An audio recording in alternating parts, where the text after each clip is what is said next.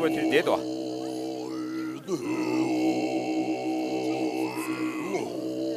Hello, 1, 2, 3, testing, 1, 2, 3, 1, 2, 3, testing.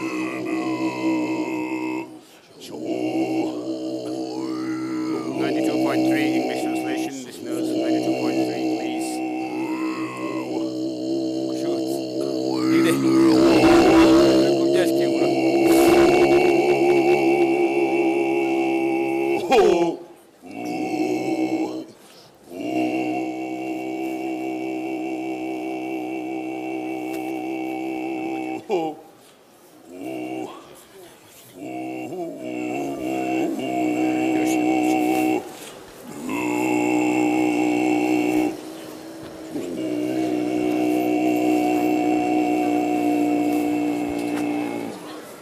셴된 배자다 가기 키미도.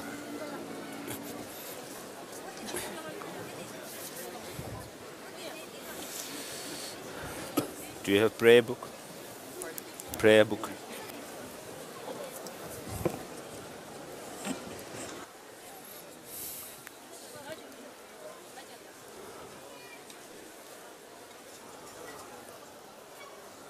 Kuşu yat sizde.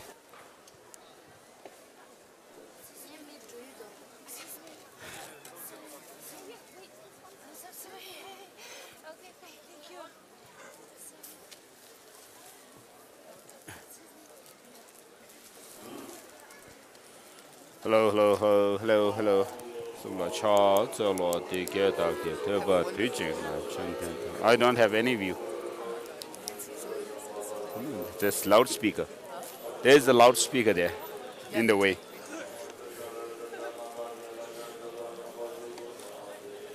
And then there's another.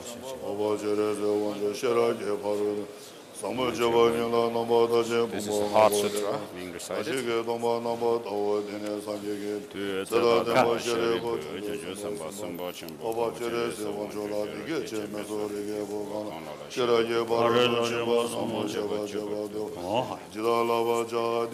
Heart Sutra.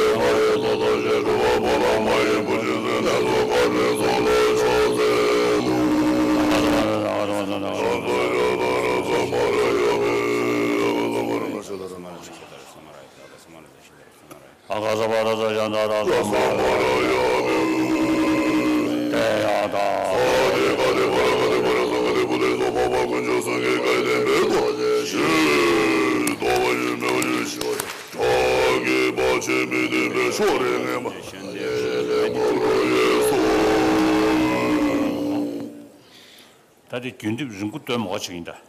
균집. 편소결에 저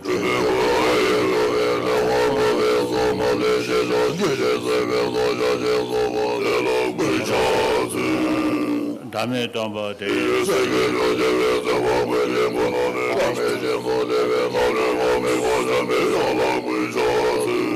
신도 봐봐 영선 참여살라 다자 신다 전번이래 레게베 삼베제 마메제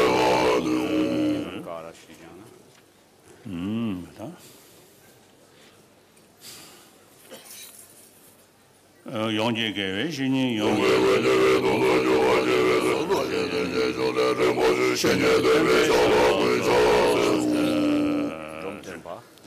강제신대에서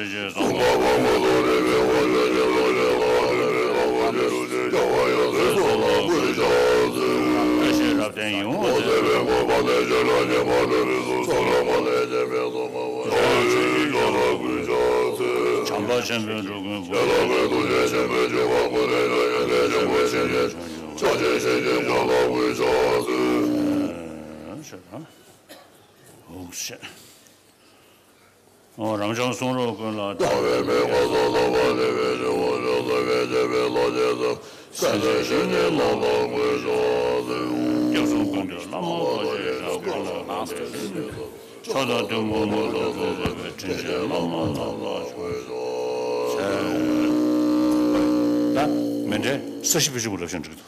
So we'll have a short version of Mandala offering with just the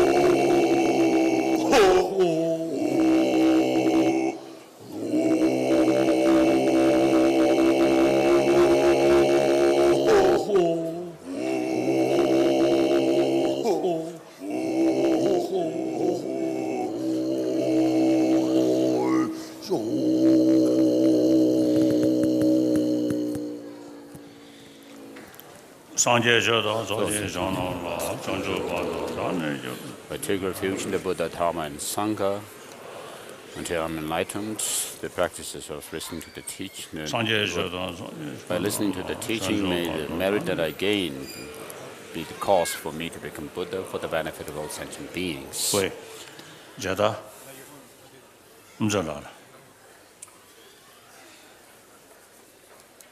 His Holiness is asking for kata.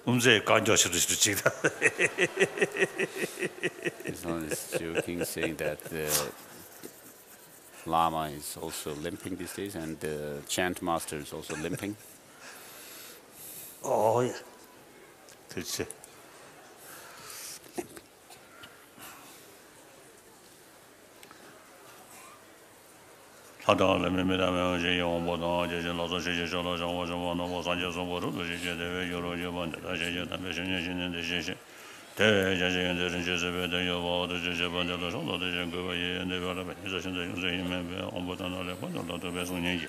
The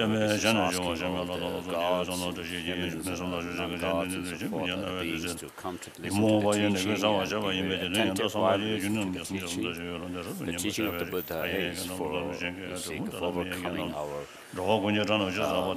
deluded states of mind, afflictive thoughts and emotions. And the Master says, I give this teaching in the languages of the humans, gods, and Ashuras, and so forth. And then His Holiness made a homage to the Buddha. So today in Tibet, for the last 600 years, this Menlam festival, prayer festival, has been going on since the time of Lama Tsongkhapa, who started this Menlam festival in Lhasa.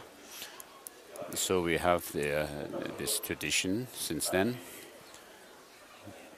But since 1959, there has been a huge change inside Tibet, Buddhism and its philosophical study, which are studied through logic. So we had a very profound tradition of Buddhism, which is learned through logic. And so this is almost at the stage of dying these days. But then truth always cannot fade its power, whereas the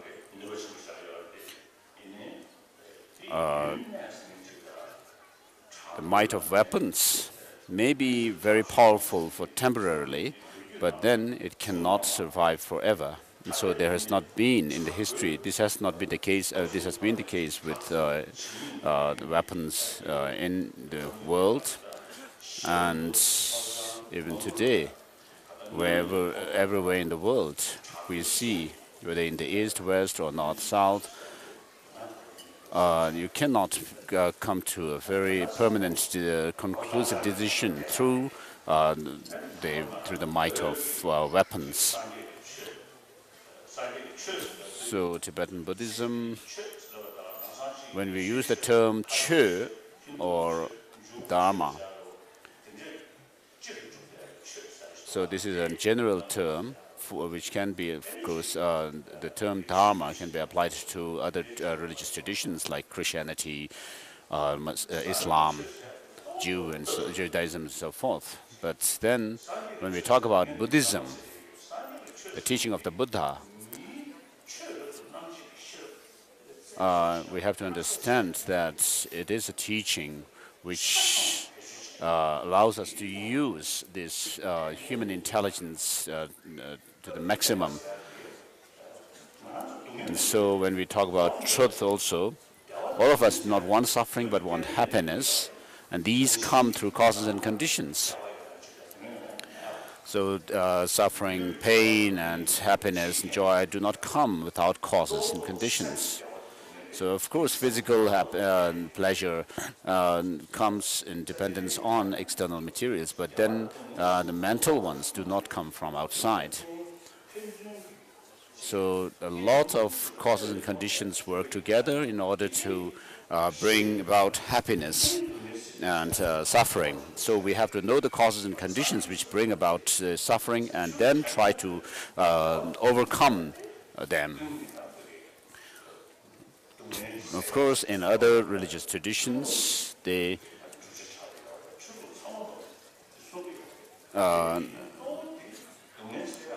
of course, all the different religious traditions aim at overcoming human suffering, and having more happiness in our human community. But then Buddhism is mainly focusing on the transformation within in order to gain happiness, in order to have happiness. So the Buddha said, you are the master of yourself. What does this mean? Your happiness and suffering have to, happiness that you want have to be achieved through your effort, and the suffering that you don't want have to be overcome through your effort, and not merely through prayers. Buddha said the Buddhas do not wash away the sins of sentient beings with water, nor do they pick out the suffering of sentient beings, like picking out some thorn that is stuck in your feet, or but by showing the truth, the reality of things, they help sentient beings. So the Buddha says that the Buddhas cannot transpose his own realization, his own experience, omniscient mind into others. Just by showing the truth or the reality, which means interdependent nature of things, whether it's we're talking about in terms of causality or in terms of interdependence by way of designation. So this is what the Buddha shows from his own experience. So having found this truth and reality himself through his own investigation and practice, and therefore the Buddha taught the truth of the interdependent nature of things in terms of causality. We have the causes and conditions giving rise to the effects.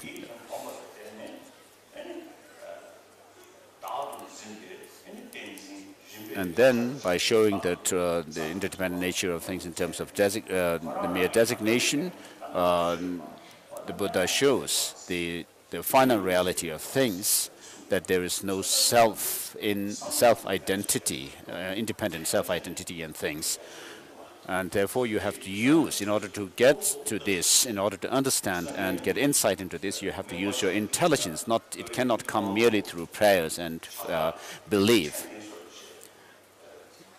So when I give to some friends whom I meet sometimes, people whom I meet sometimes, when I give them the statue or picture of a Buddha, I always tell them that Buddha is someone who was a philosopher and a thinker. The Buddha was a thinker, a philosopher, and also I tell them that the Buddha, through his own investigation of things, and the way he has taught us how to go about with investigating the reality of things is, he says, "Oh, monks and scholars, just as a gold is tested by rubbing, cutting, and scorching, likewise you should examine my teaching, and you should not believe me merely out of your devotion to me."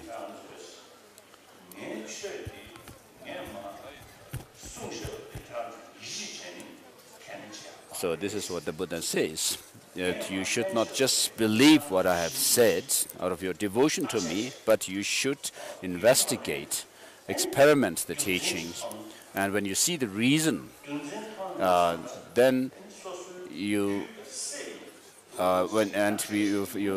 try to apply those teachings within yourself and experiment it within yourself, and you find them to be really effective and beneficial, then you should accept what I have taught. Otherwise, just because something is said by the Buddha himself and thinking that it's very sacred and holy, you should not go believe in his teachings merely out of this kind of belief. Even some scientists that I know say that, oh, the teaching of the Buddha is, sometimes they also say that this Buddha was actually a scientist himself. So when I give the the picture or image of a Buddha to others, I also say that the Buddha was a scientist, because what he has taught has to be found through experiment, through investigation, and not out of blind faith. Just as the Chinese say, that we are actually believing in the teaching of the Buddha with blind faith. It's not that. So of course we pray to the Buddha, but in order to make the teaching of the Buddha really effective for yourself,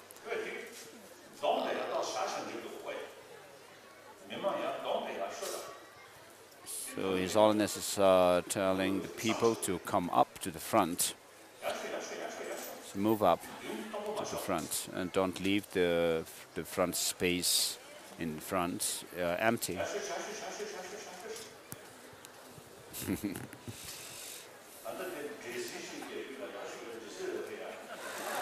So if you come to the front, you will get the sweetened rice also. Otherwise, you may not get it if you sit at the back. That's a fact.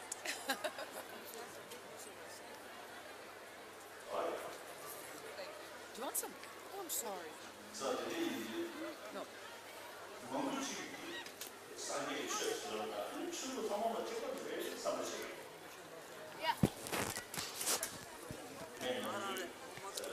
Many people have the idea that when we talk about Buddhism, that all religions, of course, are same. So Buddhism is same as other religions.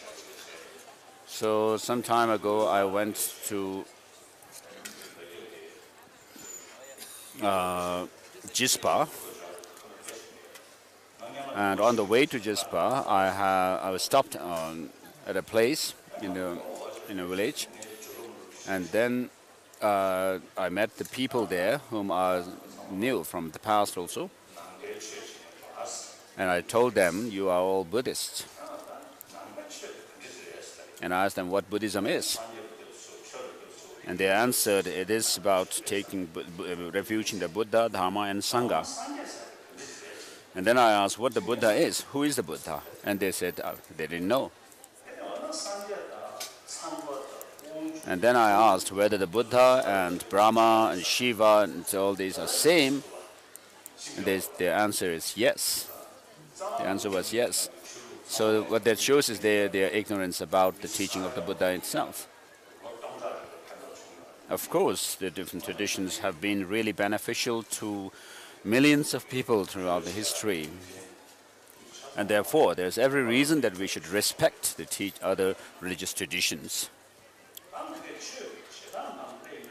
But when it comes to actually being practical about the teachings, in Buddhism, you have to bring about a change in the people's perspective through study of philosophy. So you have to make change in how you perceive this self, who doesn't want suffering and wants happiness. And then we also have to make change, transformation within the person who looks at things. And so by reducing the causes and conditions which give suffering, and by increasing the causes and conditions which give us happiness, based on such understanding through philosophical investigation, then you will really make big change. Of course, I don't have much experience, but compared to others who may not have any experience, maybe I have better experience of this. So when you meet with conditions, it depends much on your way of thinking. If you could look at things from a certain perspective, realizing or understanding the reality, how that thing has come about, then it will not be disturbing you. So Buddhism is about making some change, changing your way of looking at things. In other words, through our biased attitude, when we see something that we like, it's good, then we are too excited about them. And when we see something which we dislike, then we grow aversion to them. So these are due to a biased attitude. So because of our biased way of looking at things, we always cause problems.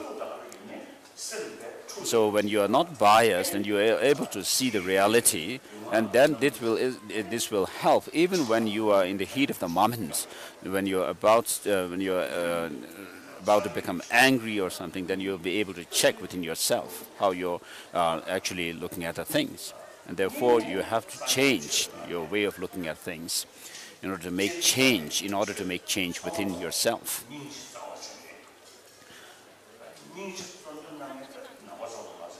And then, of course, Buddhism also emphasizes the compassion. Of course, compassion is something which all the religious traditions teach. Love, compassion, kindness, and all this. In Buddhism, not only for human beings, but we are talking about having love and compassion to all sentient beings, whether it's Pali tradition or Sanskrit tradition of Buddhism. The teaching of the Buddha is founded on or rooted in compassion. And especially in Mahayana, the Sanskrit tradition, there is emphasis on holding others more dearer than oneself, cherishing others more than oneself. And so, on the one hand, we have the philosophical understanding through which we can overcome or do away with biased attitude of looking at things. And on the other hand, we have the understanding of the benefits of holding others more dearer than oneself, and the disadvantages of holding oneself more dearer than others. And then you have to hold others to be dearer. So I met some British or English who was working in some doing some social work or something, and I said, it's very good.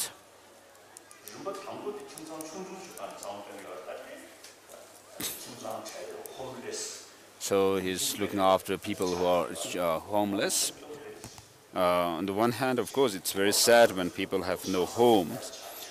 They have nobody to turn to, and which is very sad, of course. And I told him that I also am with him or her. But now we are in the 21st century in the world. These days in the world, when there's some problem in some part of the world, it is also felt in other parts of the world, and people are really sympathetic. People in other parts of the world are sympathetic to them. And so when there is some disaster in some part of the world, people move, and people have moved and try to help them. So I told him that, I told this person that we have a very big family now. We are one family, a human family. So of course you may be homeless personally, but then people should not think that they are homeless and alone and all that, because we are all in one family. So if this is the case with the Tibetans, I usually also joke. That when I was 4, I actually separated from my family, my birthplace. So I had to leave my home in Kumbum, in Amdo, when I was 4, and from then until I was 24, I lived in Lhasa, and then I also lost my home.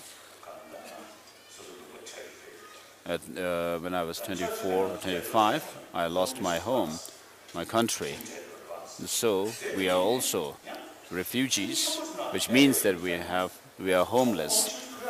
But then we also have lots of friends in this human family, in this world, which is our home. And we have lots of friends in it, and so we also live happily. And therefore, thinking that you are homeless, people should not feel depressed and all sad. So you have to muster up courage and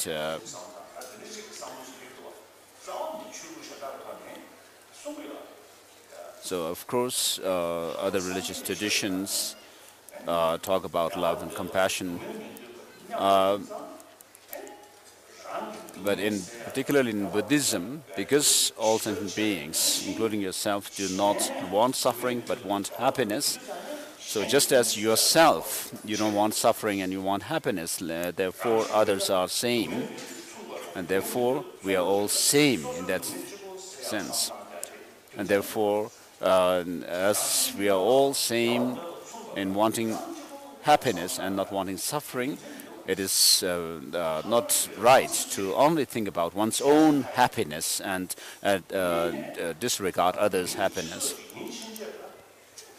So we live in a human society, and therefore all our the necessities of life, such as food, clothing, shelter, and even fame, and so all these, all kinds of excellences that are in life do not come from the sky, fall from the sky, nor do they grow from the earth, but you have to put effort in them. And therefore, if you think of helping others more, then because the others are, you are dependent on others for all the necessities of life, therefore you'll be the winner, you'll have the profit.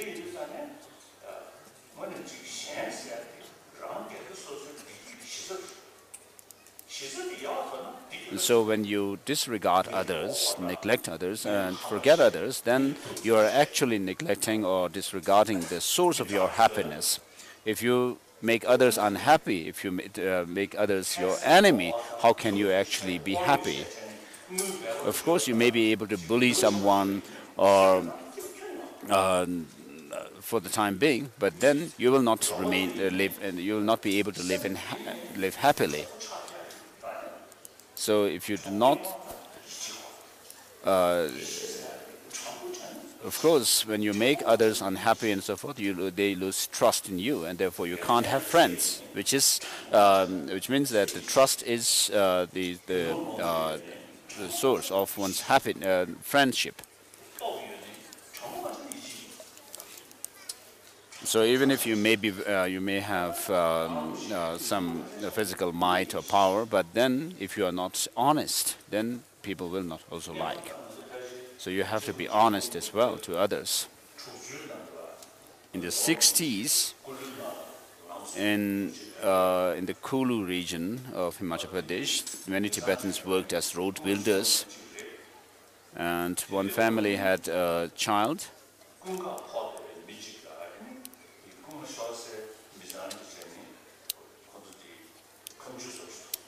And there was a court case, a legal case, between a family who was blamed, who were accused of stealing from another family who lost something.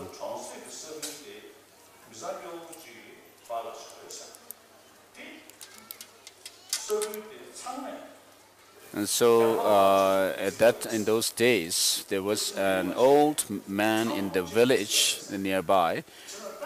This man was believed to be really trustworthy. Everybody believed that he didn't tell lie at all. He was always very honest, and therefore, so this legal matter was actually not taken to the court, but actually taken to this honest old man. in order to make the decision for them. So this old man, of course, was not trusted by people because of his power or might or authority or anything like that, but then because of his honesty. And therefore, honesty won him more friends and people trusting him. And therefore, we need in human society, in order to have good friends, we need honest people.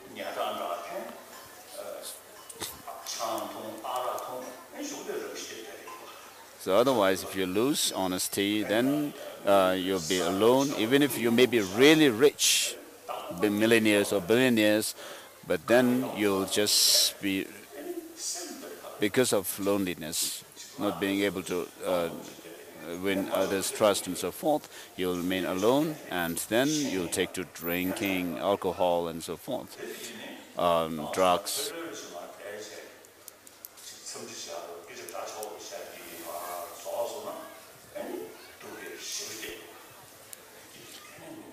So when I meet people sometimes in rich countries, in the beginning when I meet them, of course, they are very, they smile and all this, and they talk nicely. But then after a while, when we finished talking about these things, then they started complaining about life.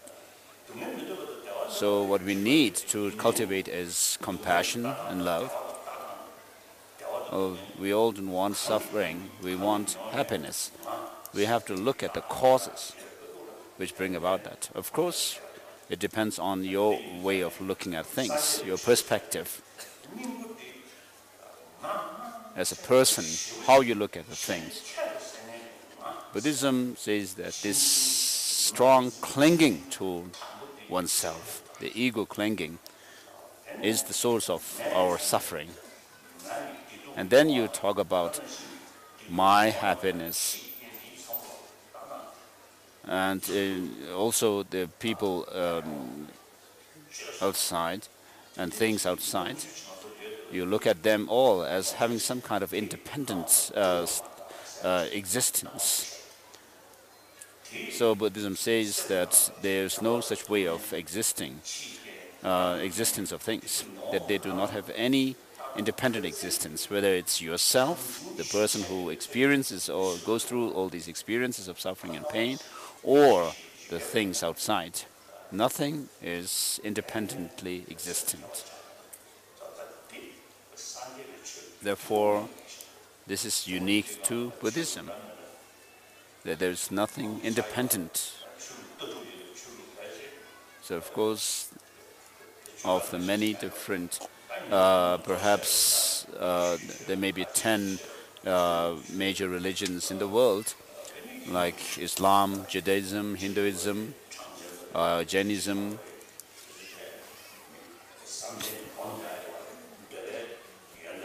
In some of these traditions, like within Hinduism, like Sankhya and so forth, they have the practice of celibacy, and also they have the practice of cultivating concentration and so forth. But then all these practices are done within the belief that there is an Atma, a soul, a permanently existing soul or Atma. And this is in fact reinforced through their religious belief as well. And therefore the difference between Buddhism and non-Buddhist traditions is that Buddhism rejects such an I or an ego or an Atma, whereas other religions do believe in them.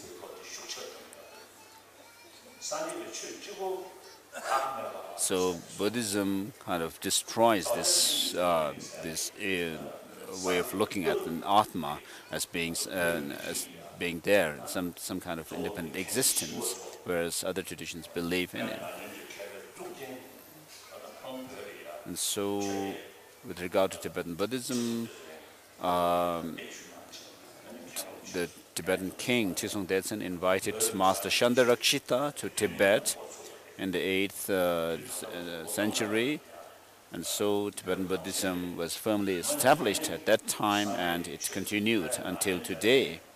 And therefore, we follow the Nalanda tradition of Buddhism, Nalanda tradition, which is actually established through reasoning and logic and experiment. So we have a very rich religious heritage, but then we have very few people who actually are able to apply these teachings within themselves. And we lack people who can actually introduce this profound teaching, the tradition that we have, the Nalanda tradition, to others. But generally speaking, because, I mean, thanks to the tradition, the religious tradition, Buddhism that we have, even while we are going through these difficult times, I mean, we are still able to maintain some calmness within ourselves. And so, on this occasion of the Manlam prayer,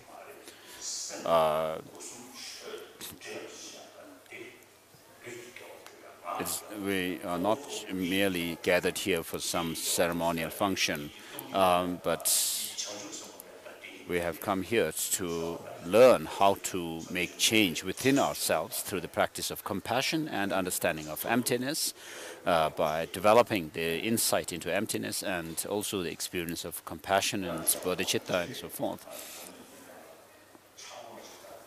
So today in the world, there is so much bloodshed.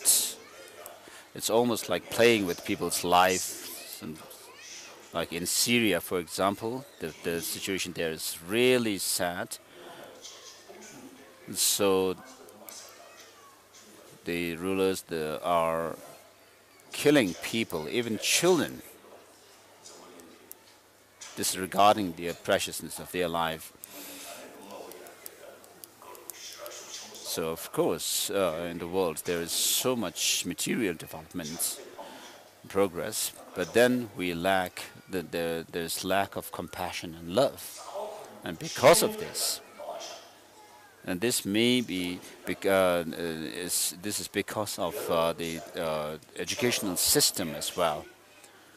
And so the ethics part of the practice of life is not so much taken care of, which is more or less left to the religious people. But then, on the one hand, we have religious people who live very narrow-mindedly. And of course, we have in Tibetan society also people who really studied the Dharma so much, but then in the end they remained an ordinary person, not making much change.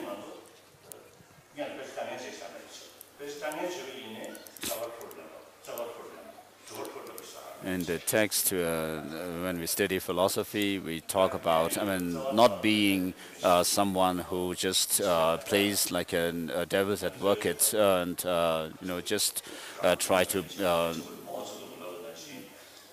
learn the teachings merely for the sake of learning them, and merely for the sake of teaching others, or just blurbing out words and so forth. But then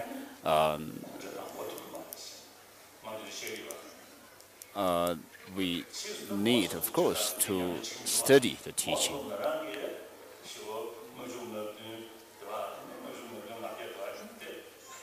So around the 1959, 57, 58, Mao Zedong's own words were not so much trusted or believed by people. In the beginning, when he started his movement, of course, people believed him, and his writings were actually used by people.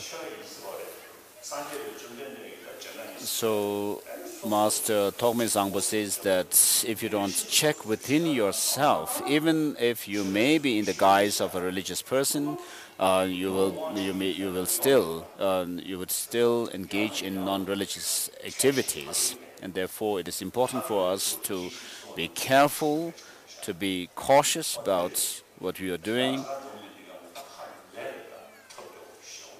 And so the situation today in the world is really sad. There is lack of truthfulness, honesty, people only use power. So with regard to the Tibetan cause, of course, we have the truth on our side. But then we are rather pressed down by force. So we are in a very sad situation. Of course, we should make our prayers, which may not materialize immediately, but then it can help.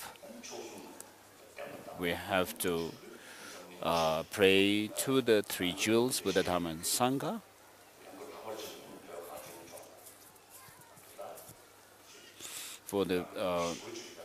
For peace and happiness in the world, and particularly for people of Tibet. So please make your prayers that we may be out of suffering.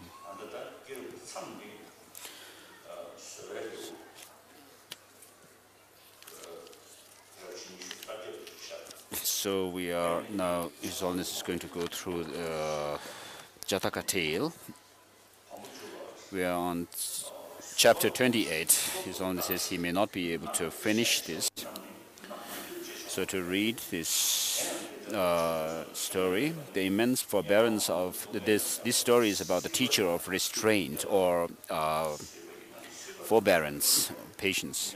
The immense forbearance for those who practice patience makes nothing too great to bear. In a previous lifetime, the Bodhisattva once became a certain ascetic. He had seen that the life of a householder was full of suffering, and he knew that such a life was not conducive to spiritual pursuits. Beset with temptations, the householder's life was exposed to the inroads of material and sensual pleasures, which entailed the loss of modesty and spiritual goals. Such a life, in emphasizing the passions, was sure to lead to desire, hatred, impatience, anger, arrogance, pride, and greed.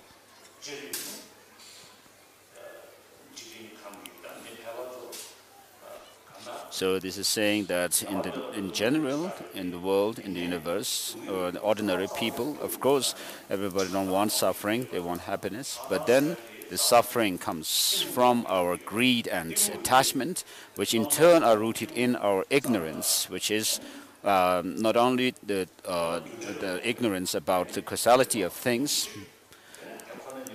but also the ignorance about the true nature of things, the reality of things. And so these two types of ignorance, of course, give us painful experiences. And therefore, it says, living a householder's life is full of problems.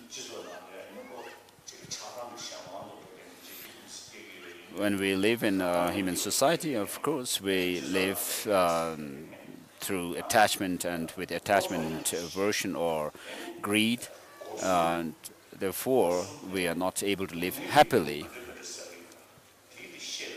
So we have to know how we use our body, speech, and mind to create negative karmas and try to restrain ourselves, and also try to cultivate the virtuous practices, virtuous experiences through our body, speech, and mind, which bring about happiness.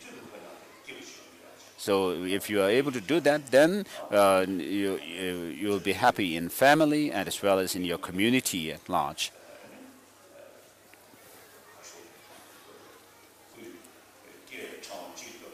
So this story is about the Buddha when he was born as an ascetic, as someone who has left his home, householder's life. So this story is about the practice of forbearance or patience.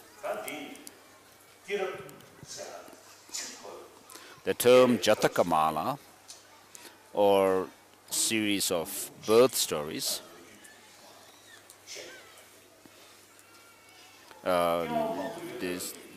the word itself shows that the Buddha actually was born in many lifetimes. Was born. It's not about just enumerating how many different lives he had in the past.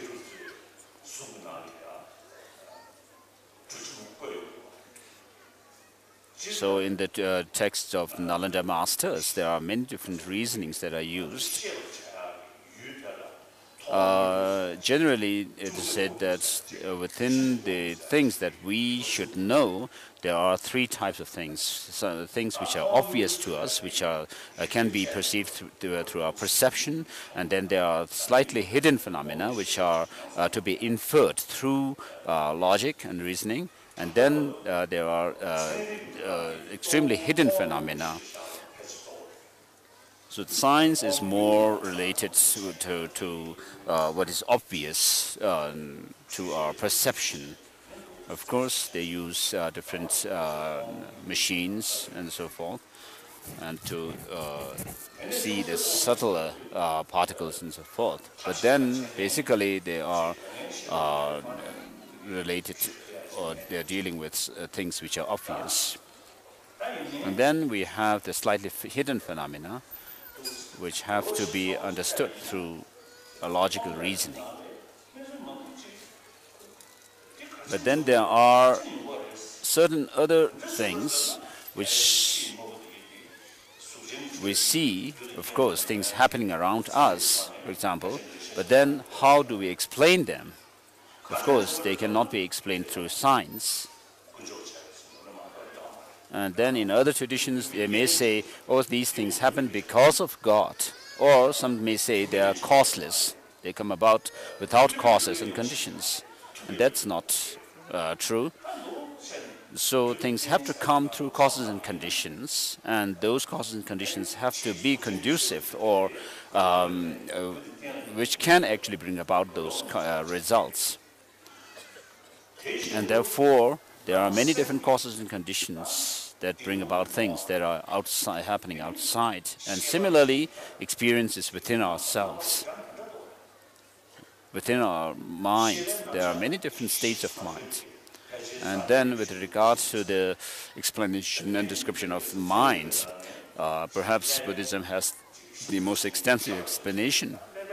And so even scientists today, the neurologists and brain scientists, when they want to really go into detailed and deep explanation, then they find that through the training of minds, we can make change in the brain as well. And therefore, what makes changes in the brain cells is something different. There is something different from the brain. And so if you check the causes and conditions of things, we may have to sometimes just predict or just guess why such and such thing happens.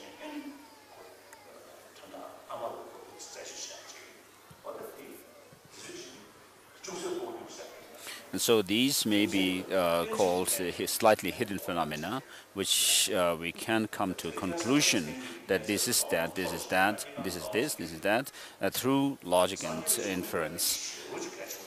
So this is considered very important in Buddhism. The Charvaka tradition in the past only believed in things that are obvious to us. And within the inferential cognition, which are based on logic, there are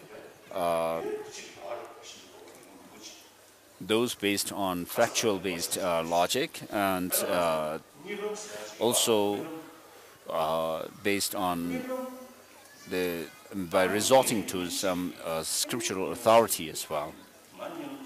So when we say, when we relate our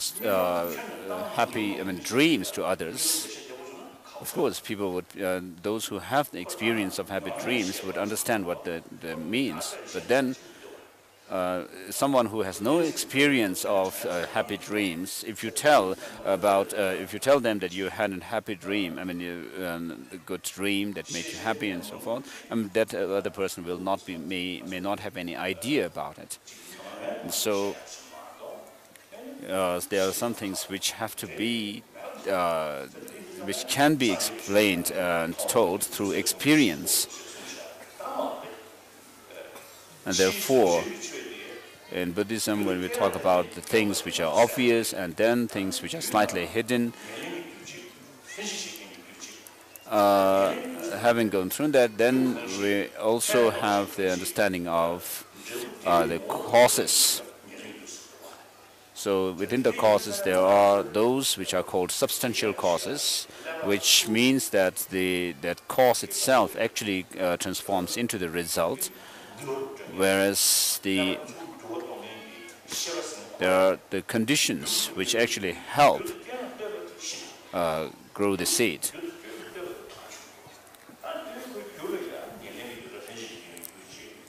So the agent which brings about some change in the brain has to have its cause. And therefore, this consciousness or mind has to have a cause which is similar to it. And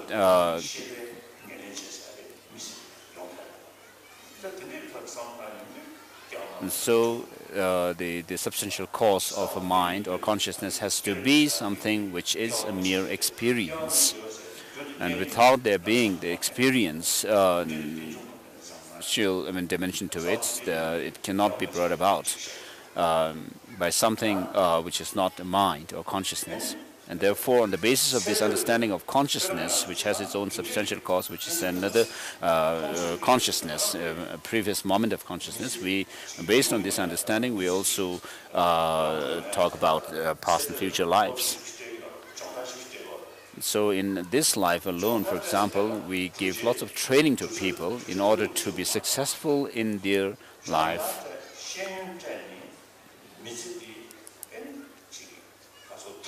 So by giving education, by giving training in skills and so forth, we are looking for some effect, some result.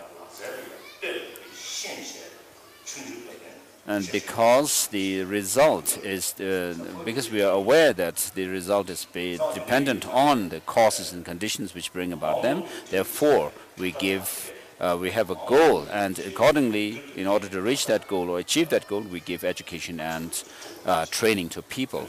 And therefore, the experiences which we will have in the future have to be brought about through causes and conditions, and therefore we talk about engaging in certain actions, karma.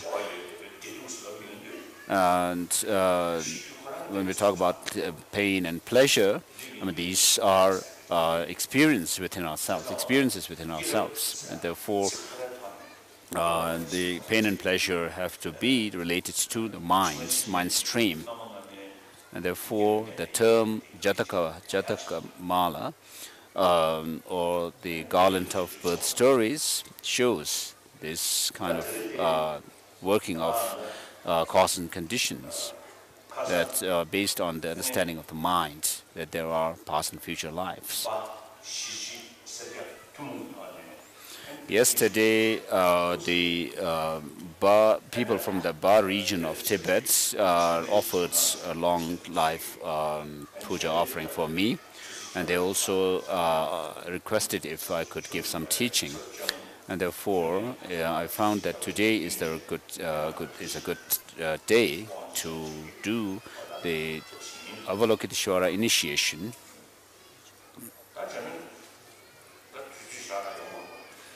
So we don't have much time, of course. So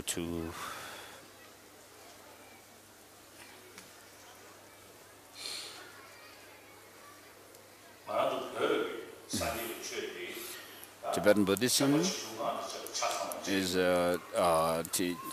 Buddhism which comprises the entire teaching of the Buddha, including the basic vehicle, the universal or the Bodhisattva yana and Tantra yana.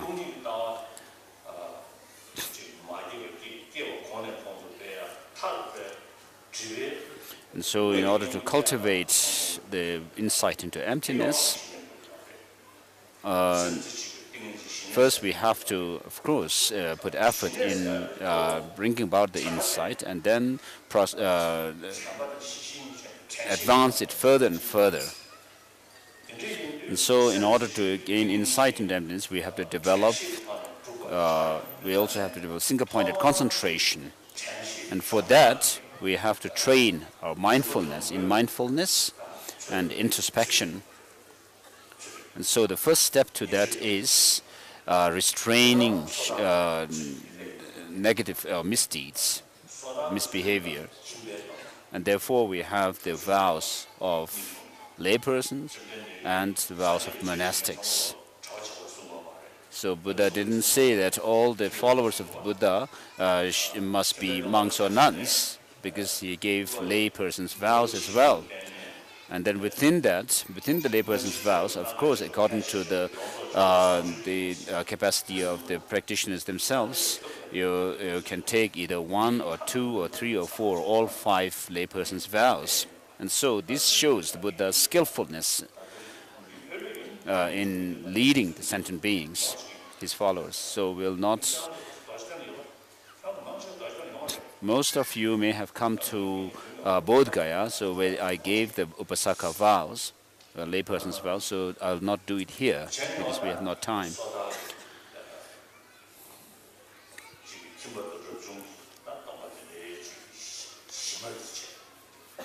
So with these vows, of Pratimoksha vows as the basis, and then even in dream, if you could, for example, the monks, a fully ordained monk, a bhikshu, should be able to even remember that there are bhikshus or gelongs. And when they dream, even when they have dreams where things are getting really hectic and exciting for them, they should be able to show mindfulness that they are gelongs.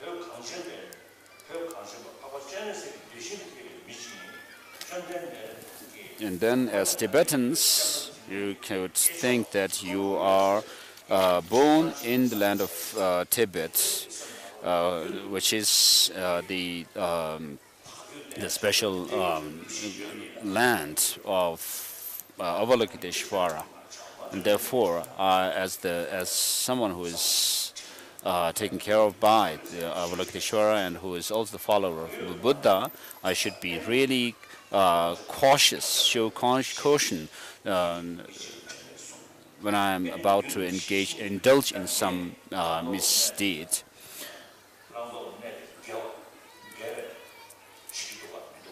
So you should also check within yourself whether you are actually doing the right thing or you're indulging in the wrong things. And by using introspection, you should check yourself like that. And when you are about to, when you have actually indulged in some wrongdoing, you should be able to remind yourself of that wrongdoing and repent.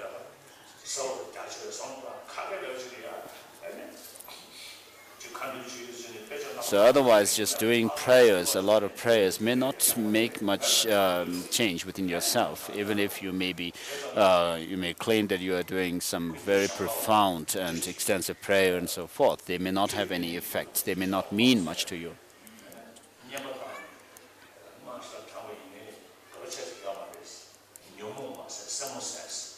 One Lama has said that when you do some retreat on deity and so forth, if you are not able to actually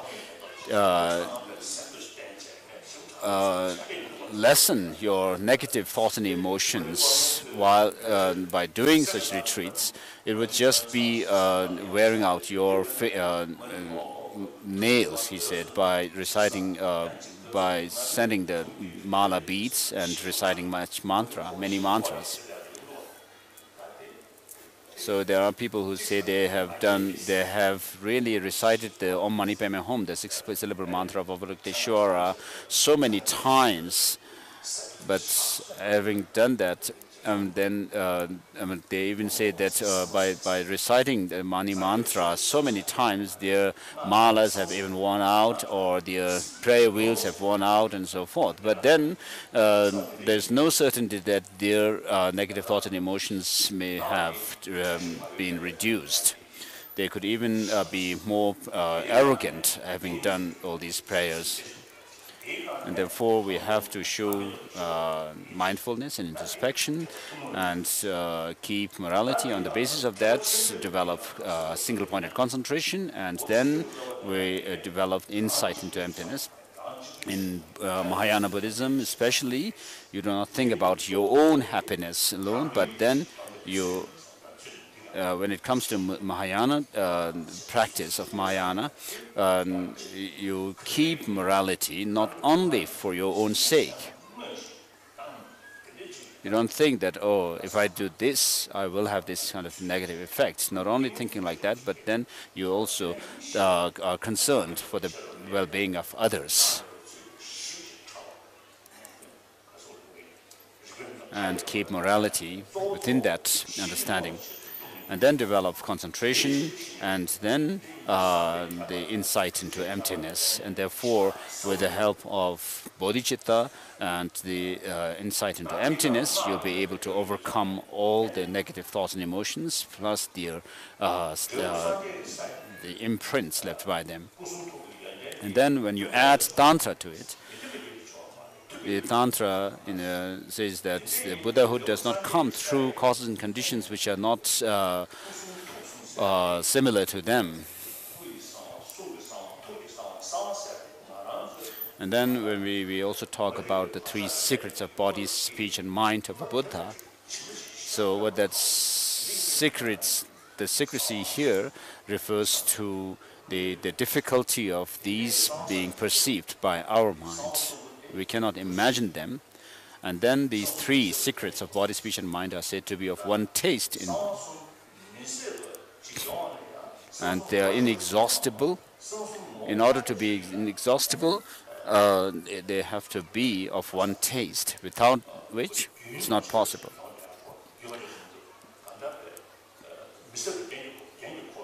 And these three, the body, speech, and mind, are also called Genki Kolo, which means ornamental wheel, something like that, which is which means that they are there to benefit others. And so, when your body, speech, and mind are of one taste and inexhaustible like that, then you'll be able to, wherever your body is, your mind and speech will be there. So in order for the Buddha's activities, enlightened activities as they're called, to be effortless, you have to have these three, body, speech, and mind, to be inexhaustibly one taste. So you have to, this cannot come based on some grosser state of mind, but it has to come on the basis of a very subtle mind and subtle wind. So the subtle wind and subtle mind become manifest within yourself when the grosser ones are subsided.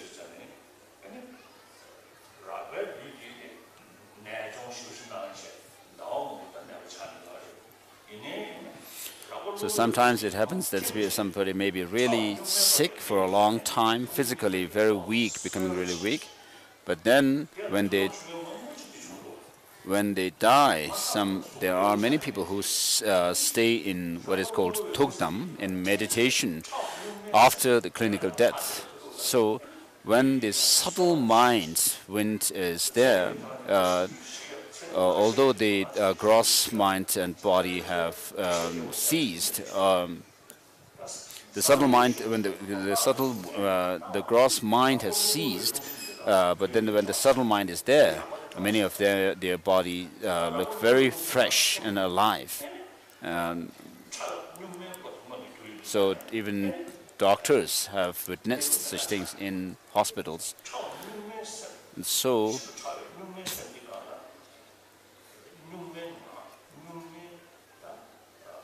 this subtle, clear light mind is together with the innate speech, which is also referred sometimes as the R syllable, the supreme R syllable. So of course there's no speech really there,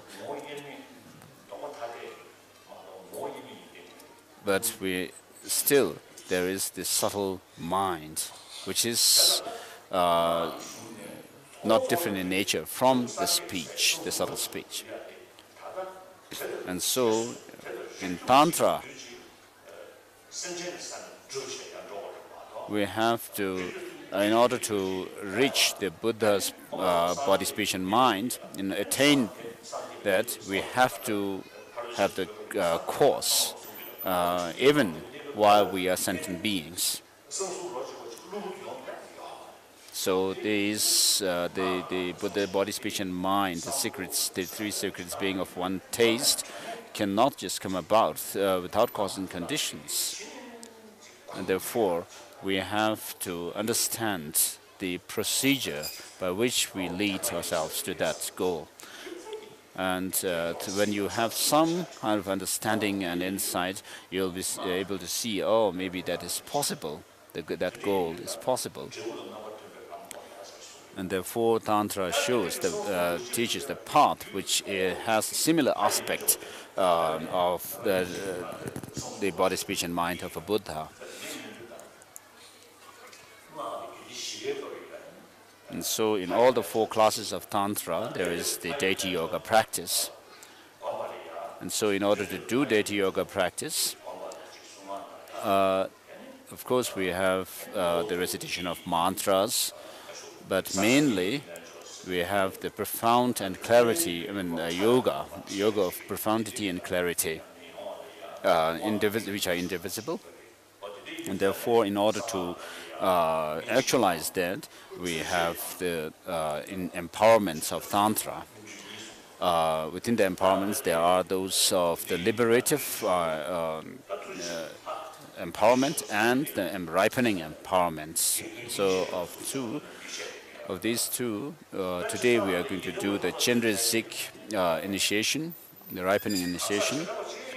Chenrezig is the embodiment of all the compassion of all the Buddhas.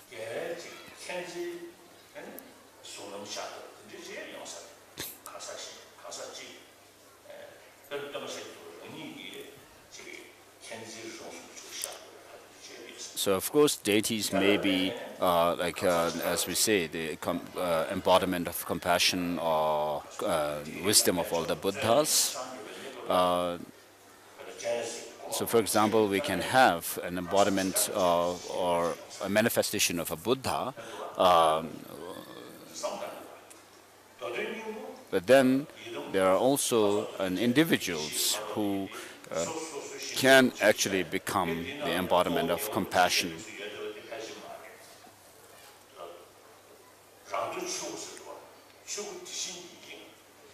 So when we reach Buddhahood, we also attain what is known as the Dharmakaya, the truth body, which is for one's own benefit. But then we should not think that the Buddhas are somewhere up there in some Buddha field. But then where the mind of the Buddha is, there is the physical dimension as well. So in order to serve and help sentient beings, they appear in different forms of deities as well. And so the Avaloketishivera is the embodiment of the compassion, Manjushri is the embodiment of wisdom, and then Vajrapani is the embodiment of the power of all.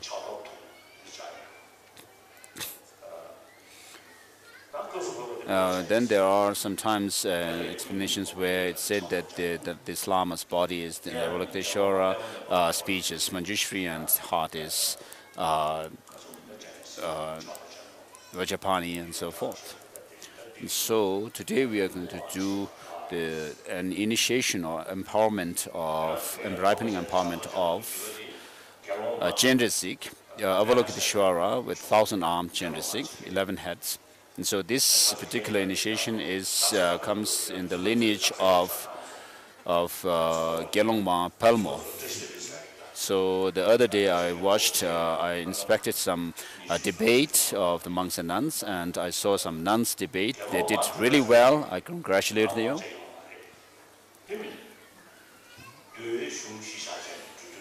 So of course in Tibetan Buddhist tradition we don't have the Gelongma, the Bhikshuni ordination yet.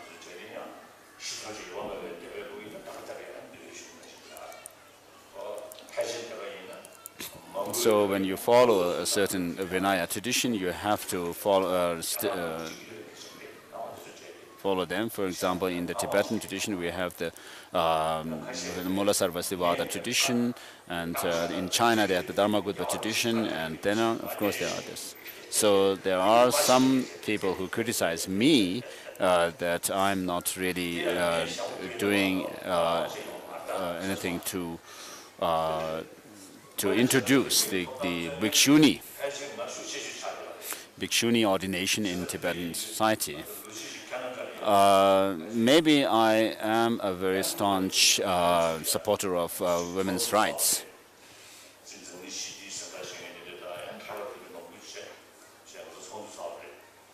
There was once a conference in Canada, and I said to them, at the meeting that these days in the world there's lack of compassion, love and compassion.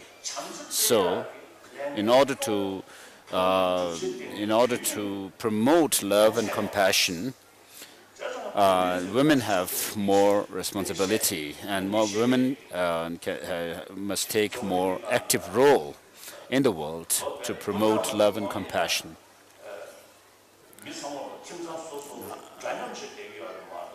Hundreds of thousands of years ago, people in the world lived rather in equality. Equally, there was no such idea as someone being higher and others lower and so forth. But then, as time went by, we had the agricultural work started, and then there was the feudalism and so forth.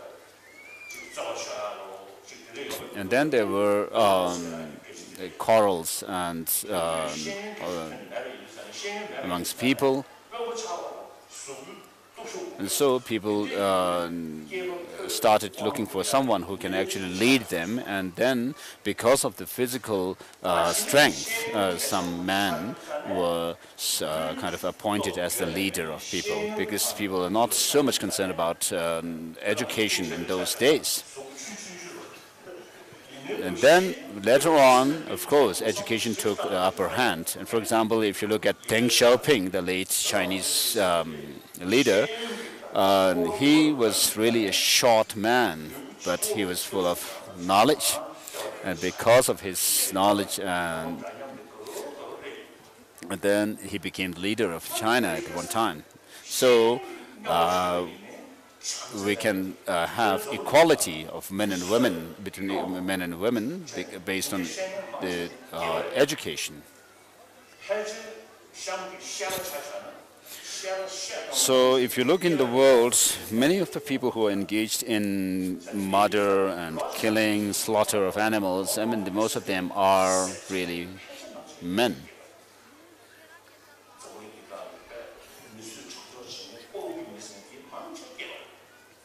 So people who are involved in bloodshed are mostly men. So even scientists say in their experiments that when they show some picture of someone who is really going through suffering, much suffering, to a man and a woman, the women show more sensitivity to them. Such as their heartbeat being faster and blood moving faster and so forth. And so women have a special role in when we have this need to promote love and compassion. Women, we need more women to come out and take active role. And Mary Robinson was there also, and she gave me a new title, calling me a feminist Dalai Lama.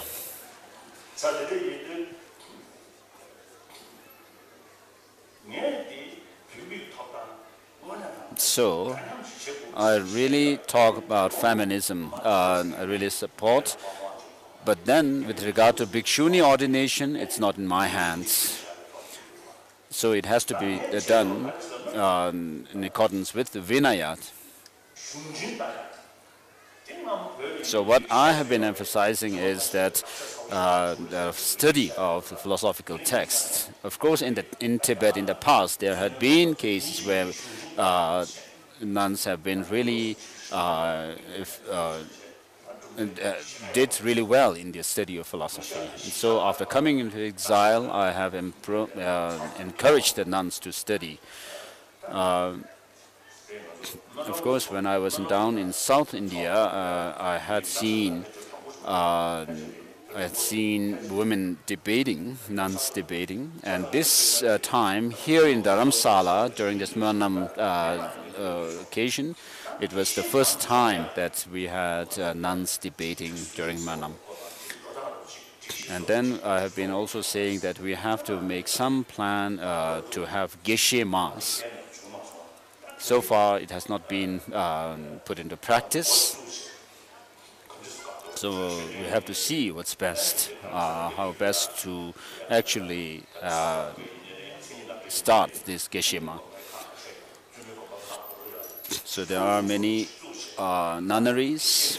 We have a Sara College. So we should have people gathered in one of these institutions and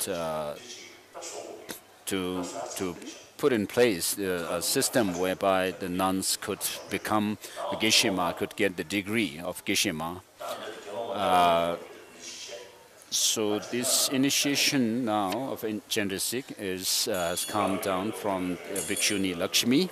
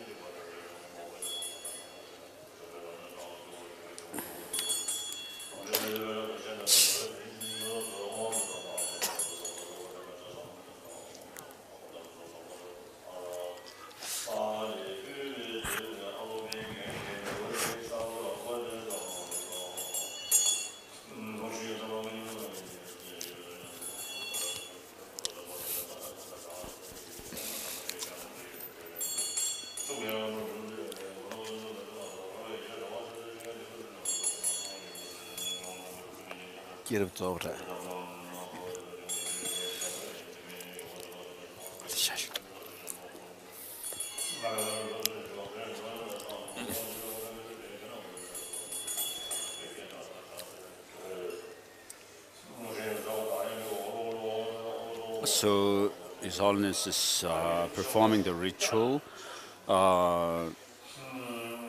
cake ceremony, or doing the ritual for driving away what are known as obstructor beings who might otherwise hinder this practice of the initiation, asking them to come forward and take this offering of the torma, the ritual cake, and not to and are asked to leave this place with this offering and not to disturb the initiation. So this is called offering Gektor.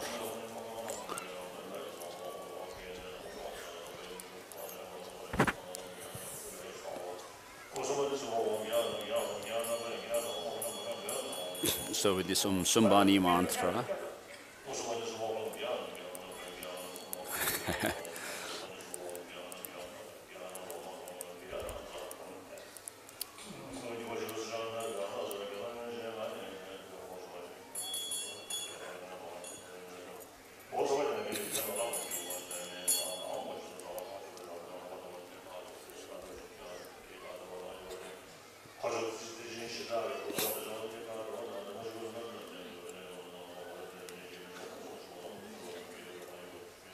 So the Guru, His Holiness, is calling on the truth, the power of truth of the three jewels and the power of truth of Chenrezig,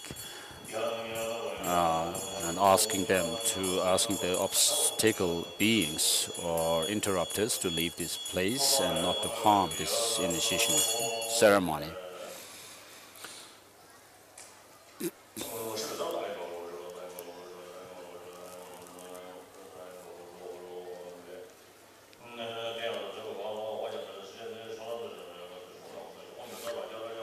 And then, after having sent away the obstacle beings, Vajra fence is created around this place where the initiation is going to happen. And then, with regard to the mandala offering, we have already done it earlier. So, next is bearing the correct motivation. So there is a verse in the text which comes from the General Sacred Tantra.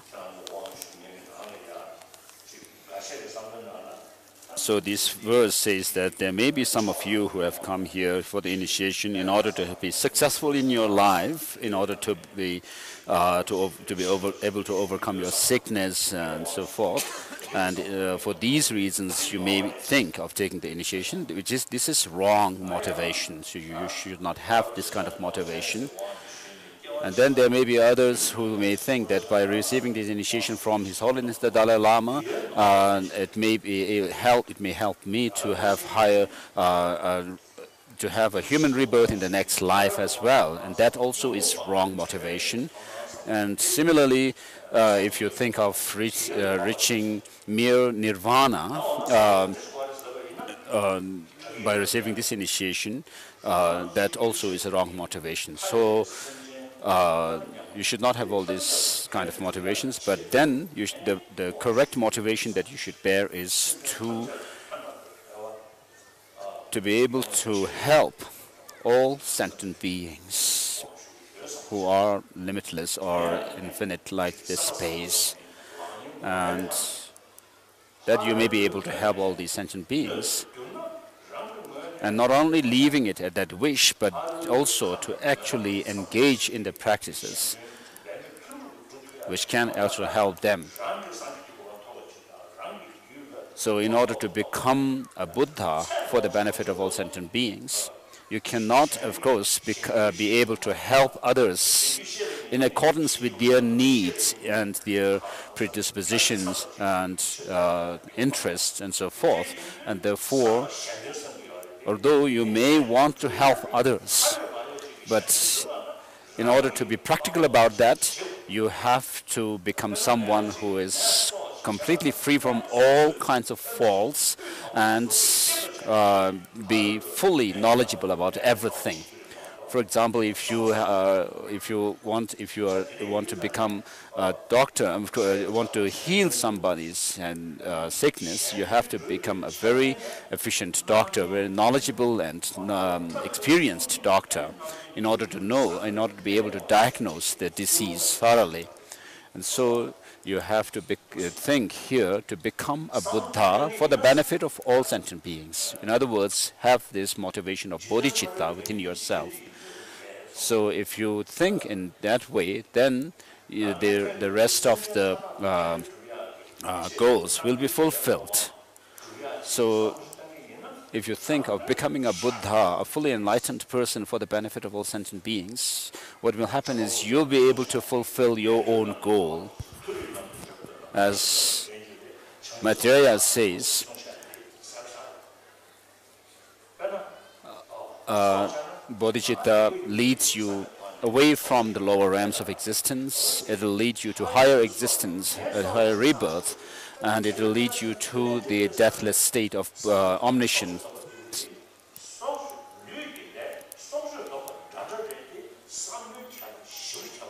So even with regards to refraining from killing, for example, if you do it merely because you think that it'll be bad for you, like that you will go to a jail or something, then it is a rather inferior type of motivation. Whereas if you do it within the understanding that if you do so, the others will be harmed, then, I mean, of course, you are thinking in a more right way. And so, not only thinking of what disadvantage you would have, but actually what disadvantage others would have, you have to refrain from negative actions.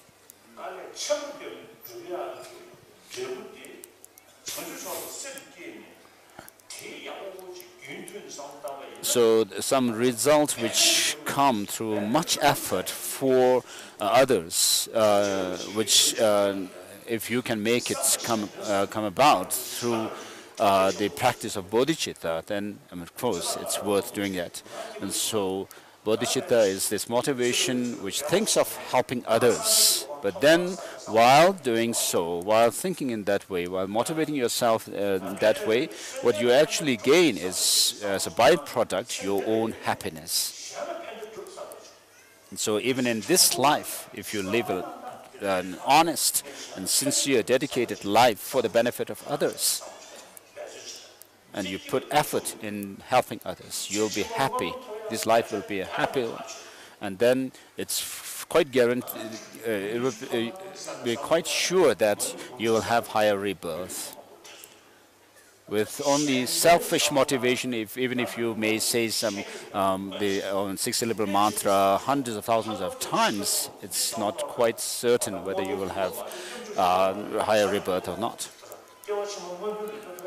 So if you dedicate yourself for the well-being of others with bodhicitta, then I can guarantee you that you will have higher rebirth. You don't have to ask others to make prayers for you to have higher rebirth or anything like that.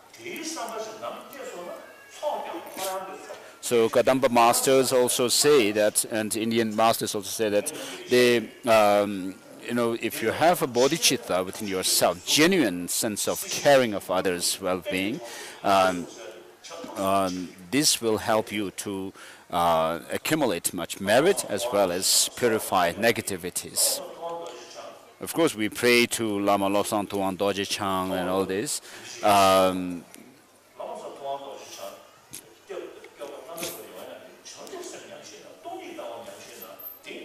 So, of course, Lama Lobsang Tuan Dorje Chang, as we call sometimes doing Lama Cheba prayers and so forth, of course, has come through the practice of bodhicitta and the insight into emptiness. So if you could combine these two, of course, you will reach that goal of Buddhahood.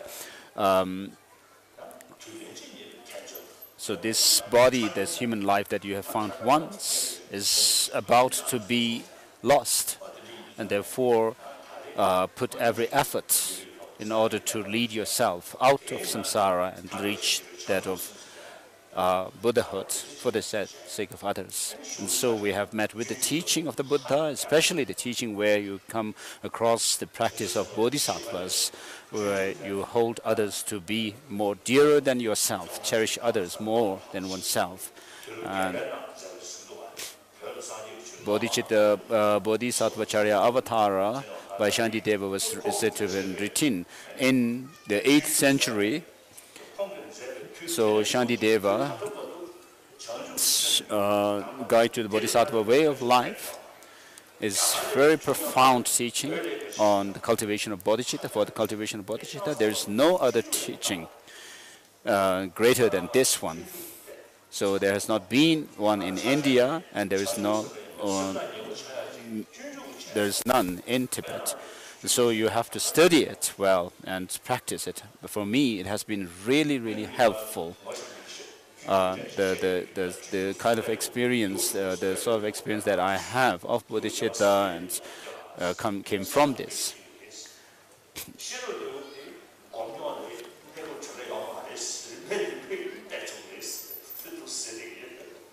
So I've been telling people to study the 6th chapter and the 8th chapter of Bodhisattvacharya Avatara, and I've been telling people sometimes that the 9th chapter, maybe there's no hurry. Of course, it's a really complicated one. And so here the motivation that you should have in order to take the initiation is the bodhicitta motivation, which is to say that you have to think of wish to become a Buddha for the benefit of all sentient beings, and not the other inferior types of motivation should be there.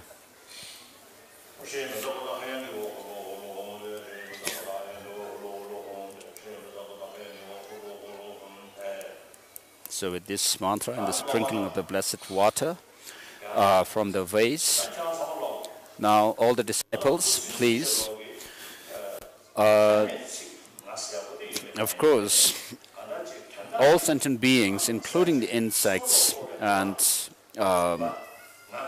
ants, everybody has this sense of I, don't we? Whether we know a language or not, we use a language or not, doesn't matter. We have this sense of I.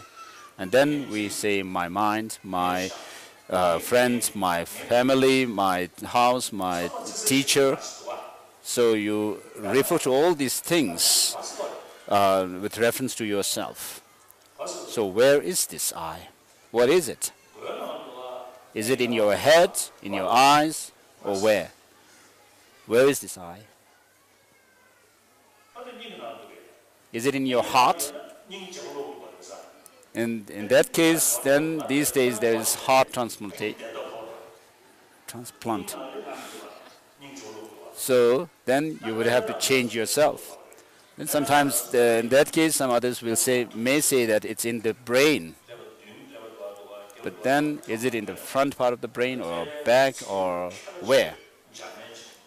I know a German brain scientist, a really huge man with big nose. So he told me that, of course, there are other religious traditions which believe in soul theory. And he said that if there were such a soul, it should be somewhere in the brain. But from his experiment, he said he never found any soul there. But brain works, and all these different called neurons work together, and there's no part of the brain which can be pointed to as being the soul. So he said to me, in Buddhism you talk about no self, there being no self, and this is really something which is called close to science. So of course we think of I in the sense that I am the one who possesses this mind, I am the one who possesses this or that. But then if you really carefully check where this I is, it's not in the body, of course. If you take the body apart, you will not find it within the body. In that case, could it be in the mind? And within Buddhism, there are certain philosophical schools which say that the I or the person is within the mind. They give instances of the mind, which is the identity of the person. I mean, they have still not understood the final thought of the Buddha with regard to what emptiness means.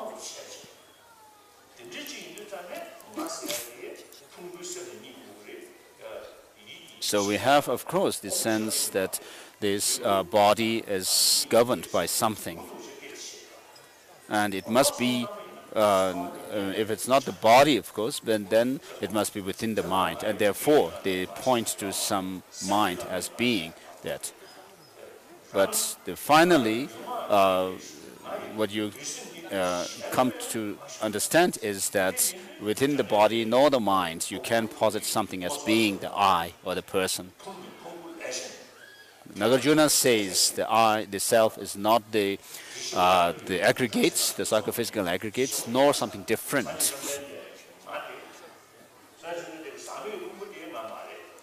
And he's actually in that chapter 22 of the Mula Madhyamaka Karika, Nagarjuna was actually doing this investigation on the Tathagata. So he says Tathagata cannot be found within his body, nor the mind, nor something different from it. And so I also think about this verse. I recited, referring to myself, that I, Tenzin Gyatso, am not the four, not these aggregates, nor something different from it. And the forms, the Tenzin Gyatso is not within the body, nor the aggregates within the me, and so forth. And therefore, what is this? Who is Tenzin Gyatso? So if you think about it, you may feel something. Do you get some idea? The young ones, please tell me. How does this I look to you? When you think, I am boy, I'm a girl, I'm a bhikshu, and for me, I can say I am a gelong, a bhikshu, and I am the Dalai Lama. But then, of course, if you were to pinpoint that I, of course, you cannot find that I. But then that doesn't mean that this gelong, the bhikshu, doesn't exist at all.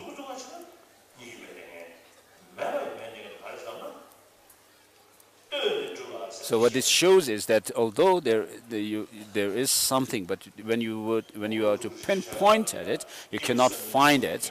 What this shows is that this I, this Gelong or Tenzin Gyatso or Dalai Lama or girl and boy and so forth, exists by way of designation, independence on other factors. Just as Nagarjuna has said, a person is not the earth element and so forth, but then a person is merely designated on the basis of these 6 elements. And Chandrakirti also says,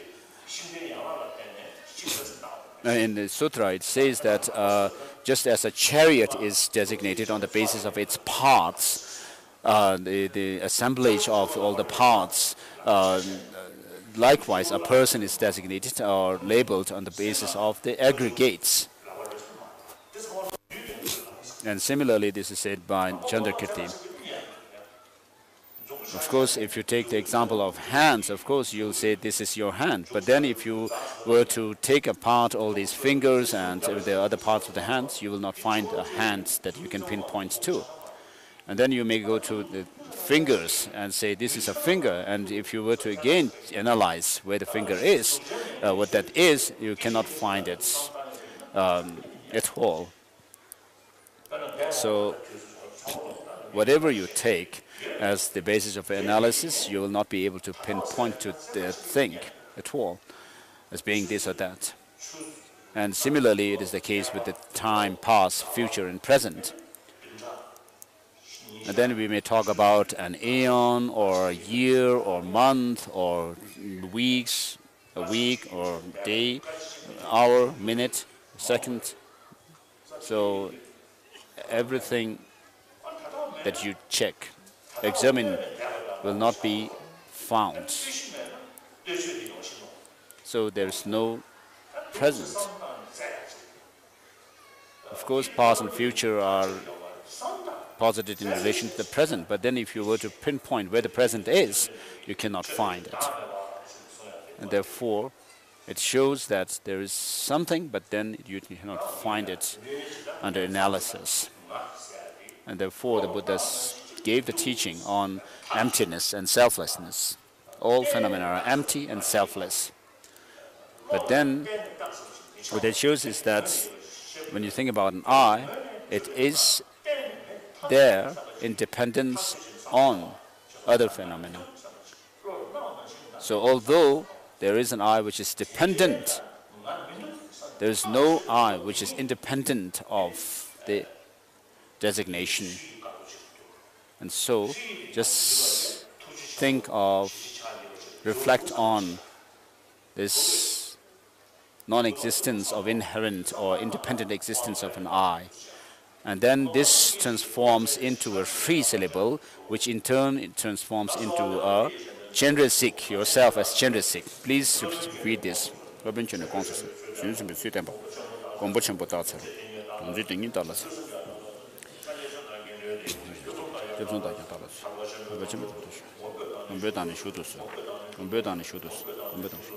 So you have requested the Master to let you into the supreme city of bliss, city of liberation, which is the mandala. In other words, you have asked him to give you the initiation. So when you think about the liberation, first you should think about causality, law of causality, how causes and conditions give rise to their effects. Of course, when you think about an effect, you can tell that the effect is dependent on causes and conditions.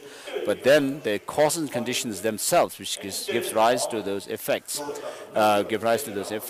are themselves posited in relation to their effect. And so there is nothing which is independently existent in that sense. But then we have ignorance, which sees things as having some independent intrinsic existence, which is not the reality. So you have to confirm to yourself that there is no such thing as independent existence at all. And therefore, when you think about emptiness, you can see the possibility of nirvana.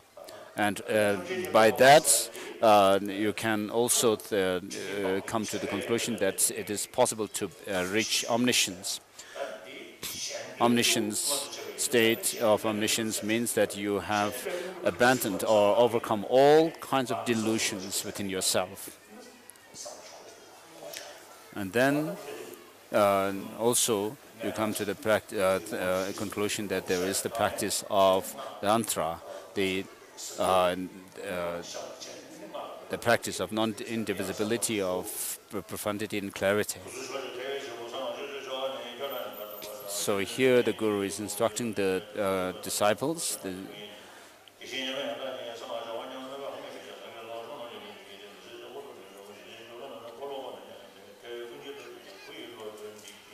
What has been explained is certain verses. And next is the taking of Bodhisattva vow, but we'll not do it at this stage. We'll do it during the actual initiation. But we will here do a short ceremony for bodhicitta. All sentient beings, including yourself, are equal in that you don't want suffering but want happiness. The more you think of helping others, caring about others, the more you'll be able to achieve your own goal. The more you remain selfish, you'll not be able to gain much. So the highest goal that you can achieve with selfish motivation is, of course, to reach nirvana, mere nirvana. So you will not be able to achieve the goal of helping others limitlessly. And therefore, have this motivation of becoming a Buddha for the benefit of all sentient beings. So please meditate on bodhicitta now. So please kneel on your right knee or crouch. So imagine Avaloketishivera with the deities, and also imagine the Guru as in the form of Avaloketishivera, and imagine Buddhas and Bodhisattvas in the space before you. Please say this through the practices of prostration and so forth, the 7 limbs. We are going through this. May I dedicate all the virtues that I collect through prostration, confession, and so forth to become a Buddha.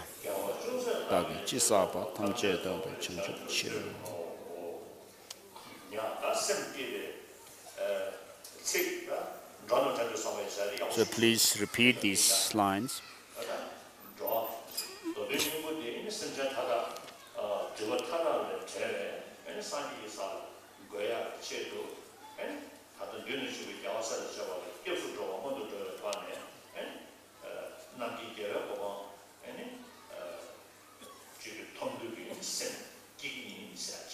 So with these lines that you're going to repeat, what you're saying is that you will generate the bodhicitta for the benefit of all sentient beings, with the wish to liberate all sentient beings to the Buddha, Dharma, and Sangha. Until the heart of the enlightenment is reached, I take refuge in you.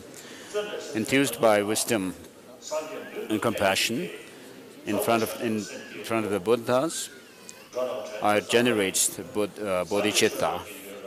So you should like it. Repeat again.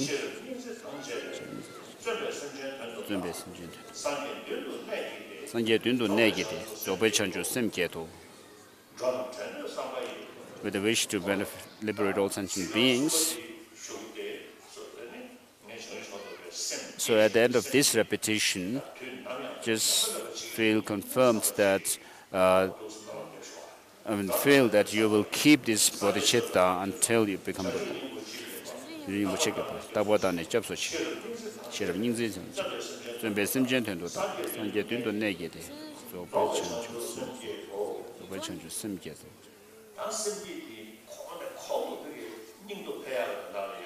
Now, in order to enhance this bodhicitta further and further, please say these lines again. As long as space remains, as long as sentient beings remain, may I too remain and dispel the miseries of sentient beings.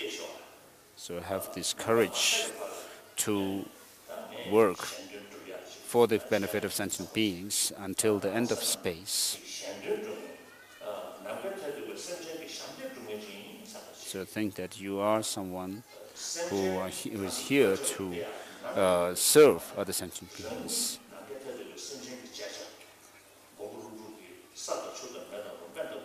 So you should think that you are someone who can be of help to other sentient beings, and not the otherwise. That you should not think that others are there for your utility. As Nagarjuna has said, may become like this a sustenance for all sentient beings, like the earth and so forth, earth element and so forth. So similarly, it is said by Shantideva in Bodhisattva Charyavatara. So please sit down.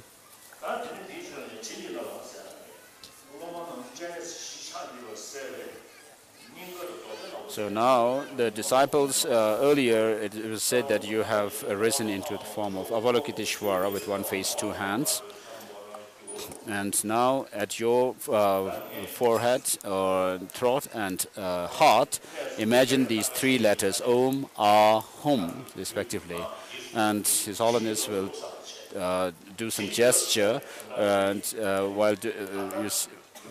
when that is done, imagine that your body, speech, and mind are blessed. So what does blessing here mean is, so far we have actually let our body, speech, and mind under the sway of self-cherishing attitude and ignorance, and done all kinds of things to harm others with our body, speech, and mind. And so now, from now on, you think of actually using your body, speech, and mind to benefit all sentient beings. So with this understanding, just imagine that your body, speech, and mind are transformed in order to be of benefit to others. And so, having blessed your body, speech, and mind, now you are made offerings of the lamp, flower, incense, and scent, and so forth. Next is the tossing of a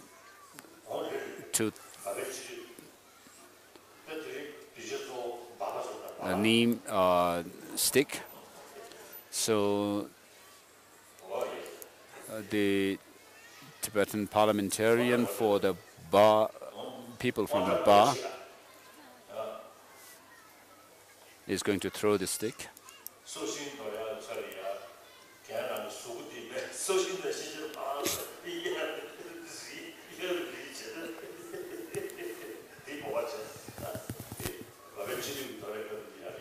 So when the parliamentarian, when the parliamentary member of the Ba region throws this stick, please, everybody else, imagine who throwing it. So repeat this after His Holiness, imagining that you are actually throwing the stick, the neem stick, on the tray. Please repeat. Hold your hands, palms together. Om Bezar Hasa Ha, and release the fingers, imagining that you are throwing the stick. So the tip of the stick shows towards the master, which is an indication of highest siddhi. Next is giving the blessed water, a handful of water, to cleanse us of negativities of body, speech, and mind.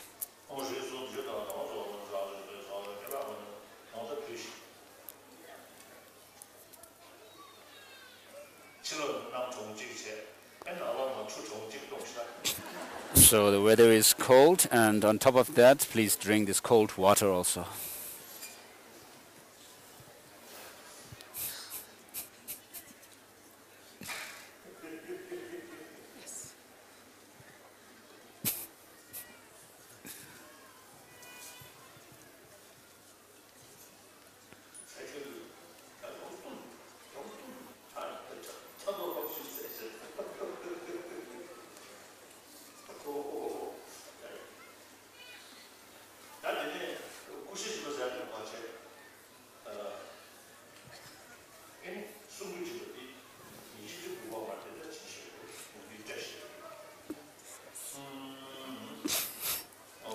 And next is the distribution of a blessed string.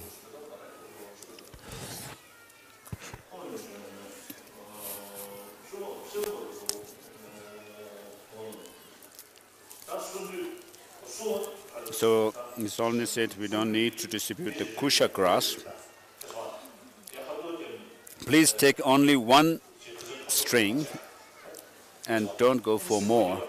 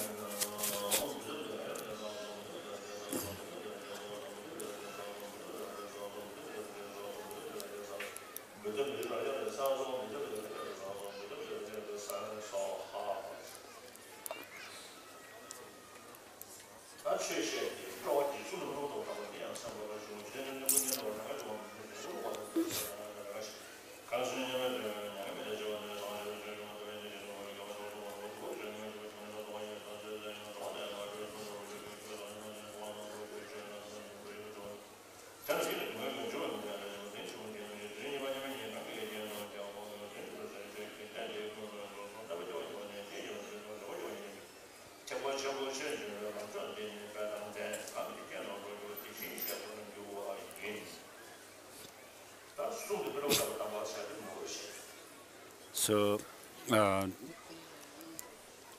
we'll not do the part about checking dream, because the initiation is being given, actual initiation is being on the same day.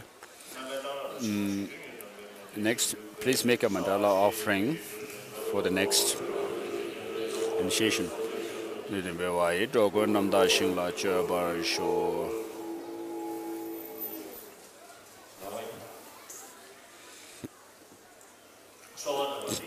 Please repeat this request.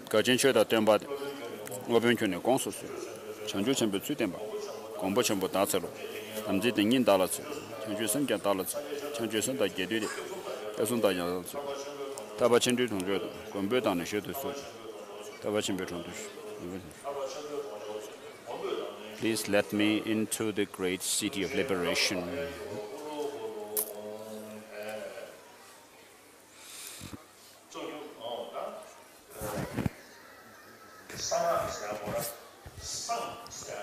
So the term Sangmak, secret mantra, shows that this practice of Tantra has to be done in secrecy and secretly. And mantra means protecting the mind. So protection of mind means protecting it from ordinary perception of yourself as an ordinary person. So how that is done is you bring about insight into emptiness, and that insight into emptiness transforms into this insight into emptiness, which has the quality of indivisibility, of profundity and clarity, is transformed into a deity, a form of deity. And then Tantra is also called the Vajrayana. So Vajra here shows that of inseparability.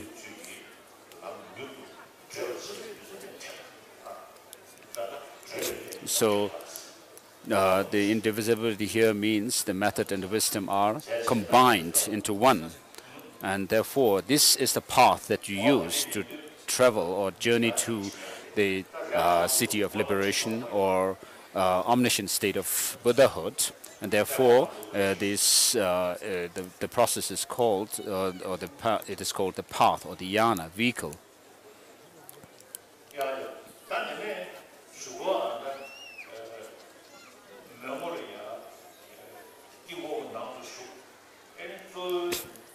Later, you'll be able to you imagine entering the mandala and throw a flower into it, and then in order to check which Buddha lineage you belong to, or you would actually become enlightened into.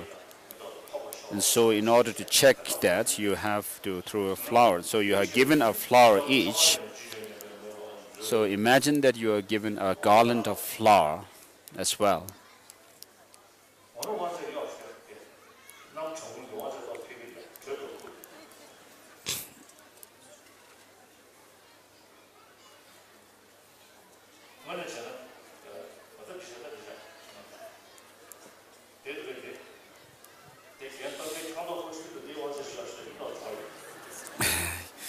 Sison is saying there's some elderly monk up there who seems to be feeling really cold, so put on some more robes on him. So there is the Ushnisha, the protrusion, the protruded kind of a head, which represents the, what do you call, protrusion, crown protrusion. The pointed sort of head which is worn, and then there are other robes, deity. Ushnisha. So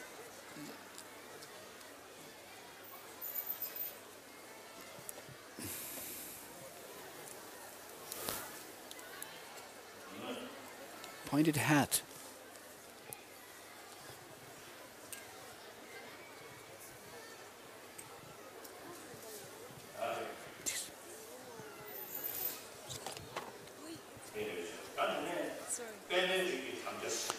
And then hold your hand in this lotus lineage gesture.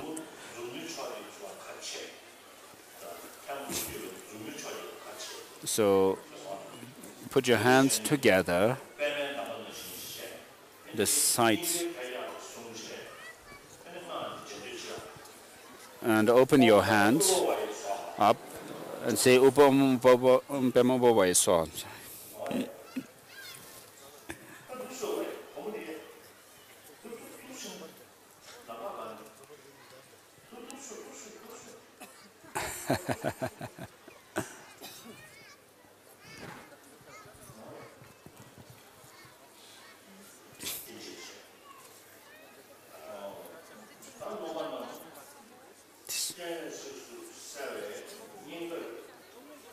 touch your...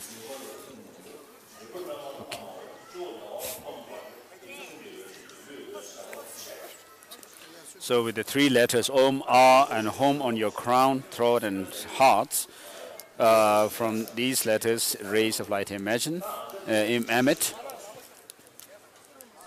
and your body becomes luminous. And next is Bodhisattva vows. Now, by taking the vow, what you're actually thinking is that you will become, not only think or wish to become a Buddha for the benefit of all sentient beings, but you also intend to actually engage in the Bodhisattva practices, such as the 6 paramitas and the 4 ways of attracting disciples.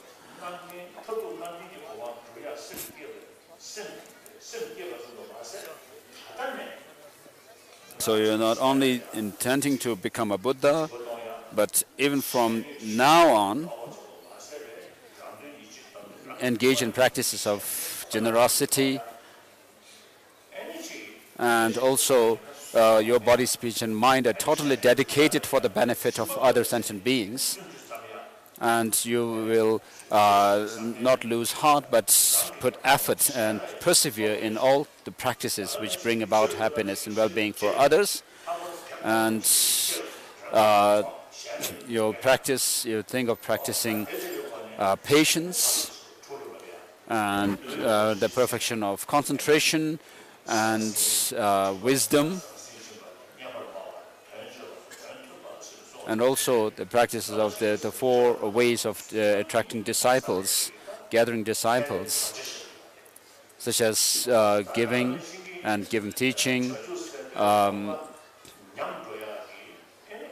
talking gently, and actually showing the example yourself, and then giving them the teachings as to how to practice Bodhisattva, how to engage in Bodhisattva practices.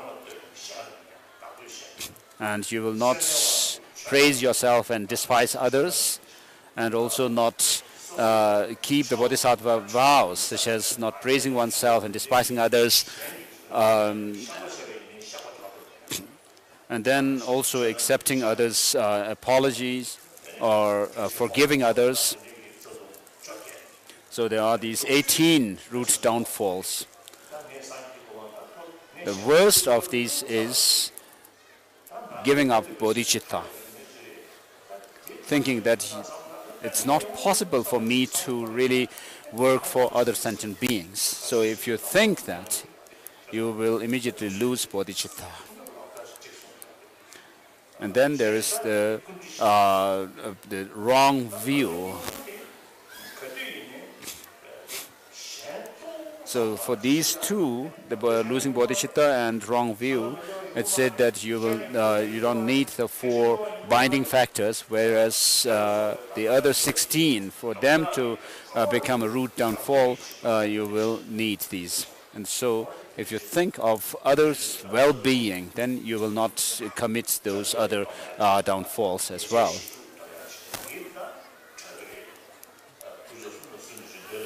And then there are the 46 secondary vows of bodhisattvas, which you'll be able to actually keep.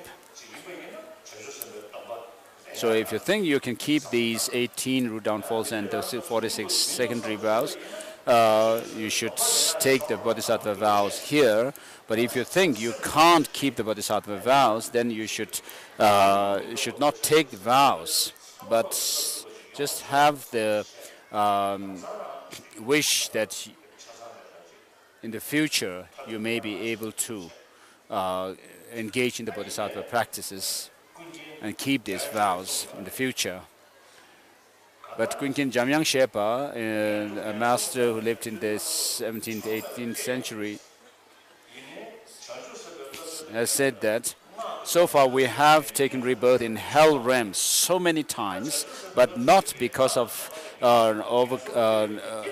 overriding or transgressing the bodhisattva and tantric vows. And so by taking the bodhisattva vows and tantric initiation and so forth, of course, it leaves a very powerful imprint in your mind, and because of those imprints, even if you were to be reborn. I mean, in hell realm, it is said that you will come out quickly because of the power of these imprints.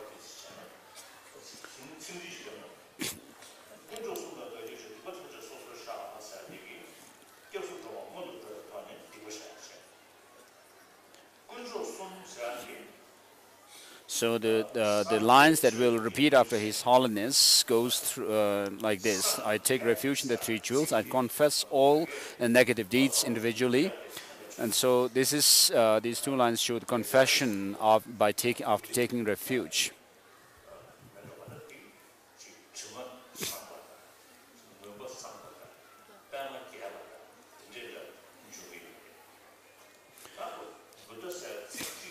And then you say, I rejoice in the good deeds of others. And then the next line says, I will take to my heart the enlightenment of Buddhahood. So Buddhahood here, the term for Buddha in Sanskrit, the enlightenment in Sanskrit is Buddha, which has the meaning of, on the one hand, called opening of a flower, and also overcoming all negativities. So opening of a flower and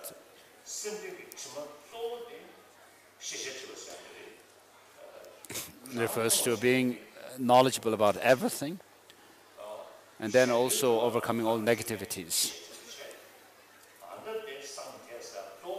So you are free from all faults, and you are complete with all qualities and enlightenment.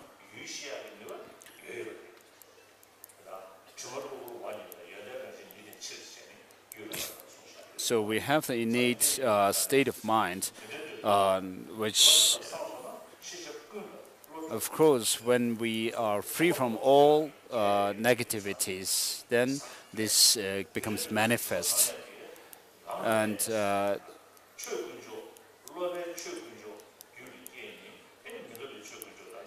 so what hinders us from reaching enlightenment or nirvana is basically the afflictive thoughts and emotions.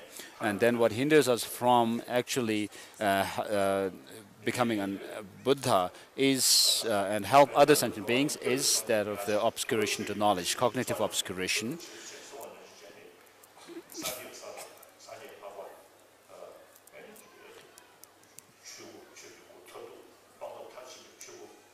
So in Buddhahood, when you become a Buddha, you reach or attain Dharmakaya, and therefore once you reach Dharmakaya, you are a Buddha. And in order to become a Buddha, of course, you have to go through the path of a Bodhisattva, which means a trainee level Arya being.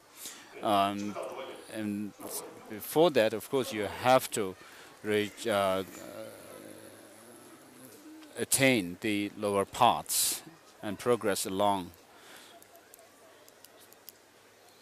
His Holiness was talking to some kids who needed to go to restroom. He told them to go.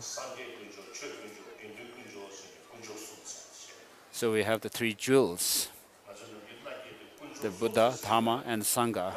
And even Tibetans sometimes use this to swear. And Kambas use another swearing, which is called Dikpa Kur.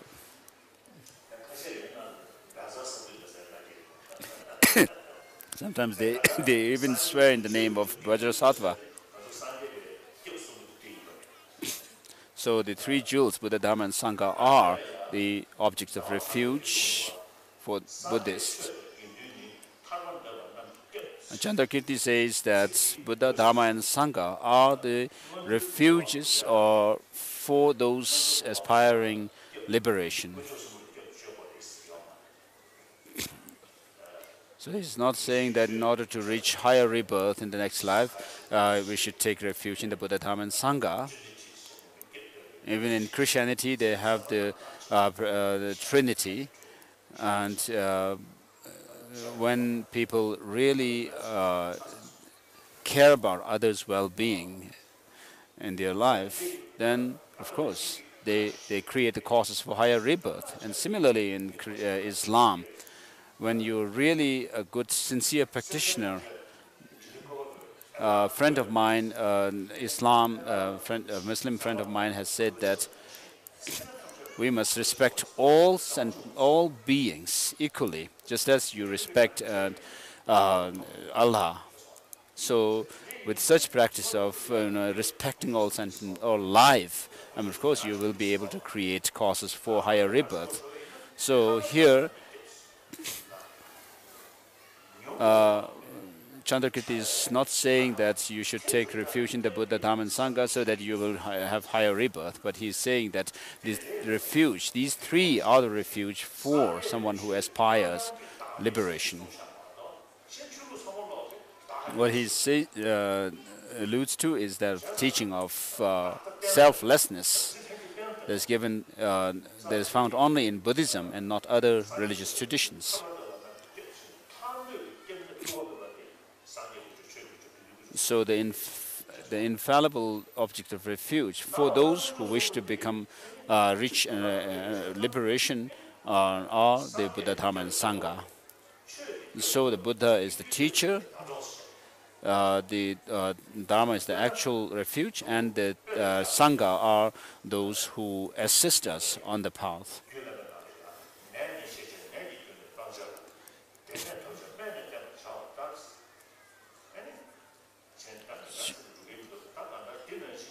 So just as you should diagnose the disease and then get the medication and cure the disease and finally regain your health, likewise the teaching. The teaching of the Buddha is like the medicine to cure the disease of our afflicted thoughts and emotions and others.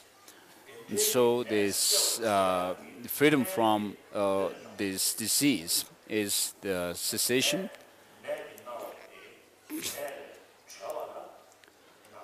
So in order to cure your disease, you have to first know what has caused this disease, the imbalance of the elements, and gain the balance of the elements.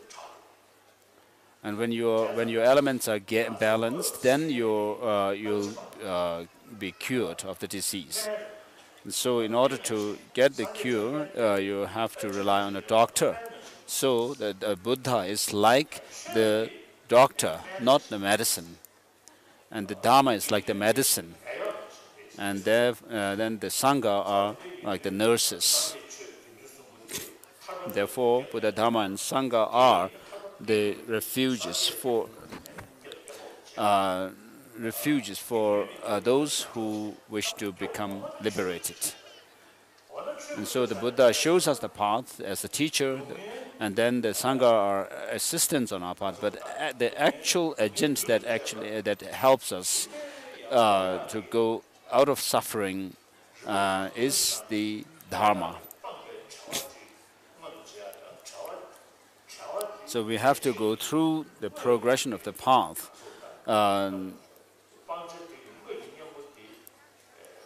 We have to develop the antidote to the negativities by which we can actually experience the nirvana or cessation. And before reaching the cessation and before reaching the actual antidote, which is the path of seeing, we have to go through the path of preparation. And before that, we have to go to attain the path of accumulation. And so, through the path of, by going through the path of accumulation and preparation, then you will reach the path of seeing. And when you reach the path of seeing, you have attained the actual the antidote to the adventitious negativities within yourself. And then, when you eliminate them, you attain the cessation within yourself. And then finally, still when you progress further and further, you will reach Buddhahood. So the true path that is generated within yourself when you reach the path of seeing, and the true cessation which you gain through that true path, are the actual dharmas. And so through the practice of our morality, concentration and wisdom, we actually can lead ourselves higher and higher to reach those paths.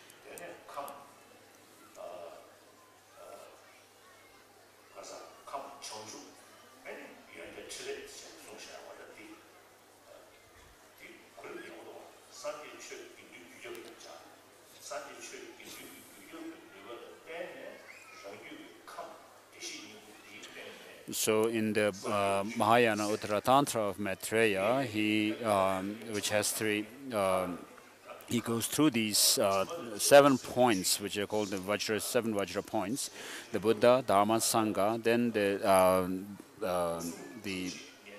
Tathagata Garbha, and then you have enlightenment and the qualities of Buddhahood and Buddhas, and then the enlightened activities of the Buddhas. So the sequence that is given actually makes sense.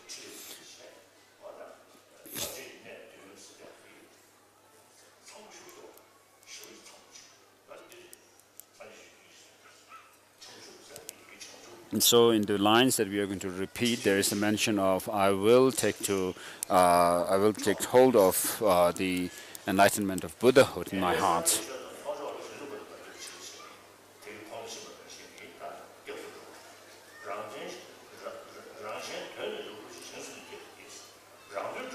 And then in order to achieve the goal for oneself and others, I will generate bodhicitta.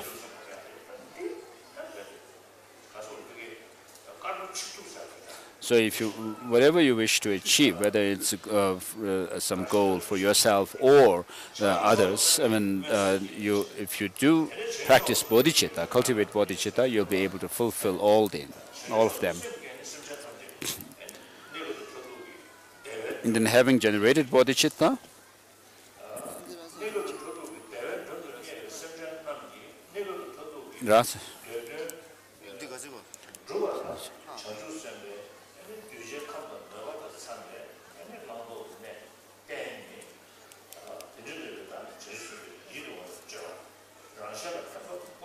and then I will engage in the pleasant or attractive practices of bodhisattvas.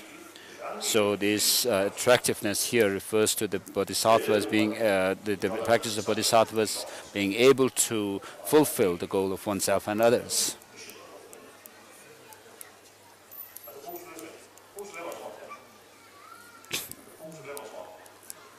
His Holiness is asking if those kids who went to the toilet have come back or not, because we are now going to start the bodhisattva vows.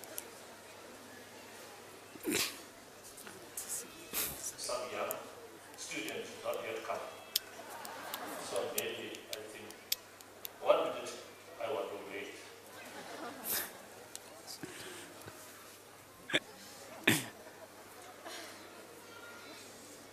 Kamachik kunangis, ale bugu chinju chapsan pegyo to tsuma pepor. You distracted me.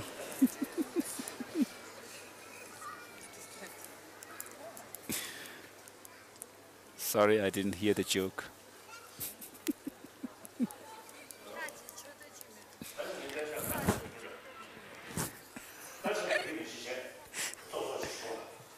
Saranist joked about those kids. Maybe they have run away because they're feeling cold.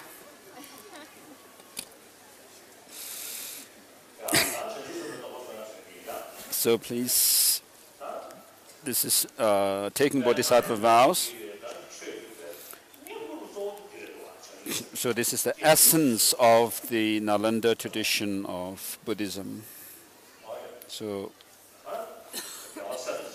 generating bodhicitta and taking bodhisattva vows. So imagine in front of you in the space Avaloketishivera and Buddha's bodhisattvas and other deities. Think that you will have this determination to become a Buddha for the benefit of all sentient beings, and in order to reach that state of Buddhahood, that you will keep, cultivate, take the bodhisattva vows. Just as all those masters of the past, of India, and also the masters of the Tibetan Buddhist traditions, so all of them have made this practice as the essence of their practice.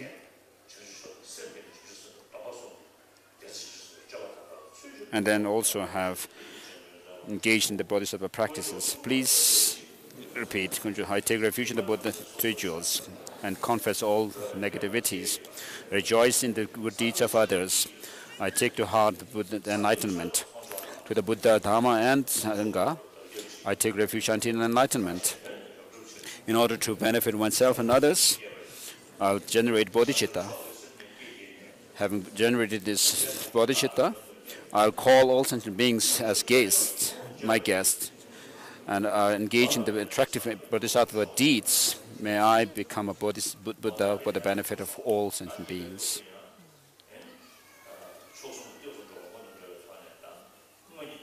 Please repeat this again. Just as the past masters and Buddhas and Bodhisattvas have generated bodhicitta and taken bodhisattva vows and engaged in the bodhisattva deeds, likewise I will do so. Take refuge in the Buddha three jewels. I confess all misdeeds. I rejoice in the good deeds of others and take to heart Buddhahood. Buddha, Dhamma, and Sangha, I take refuge under enlightenment. I will generate bodhicitta. Having generated bodhicitta, I'll call all sentient beings as my guests and engage in the attractive bodhisattva practices in order to become a Buddha for the benefit of all sentient beings. Now these girls have come back.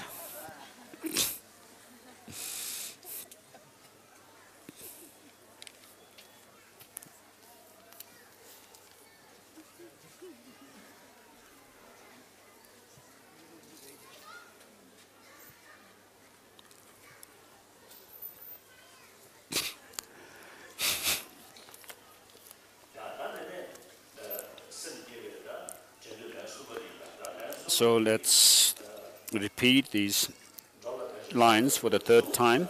At the end, when you say, in order to become a Buddha for the benefit of sentient beings, please feel convinced that you have received the bodhisattva vows.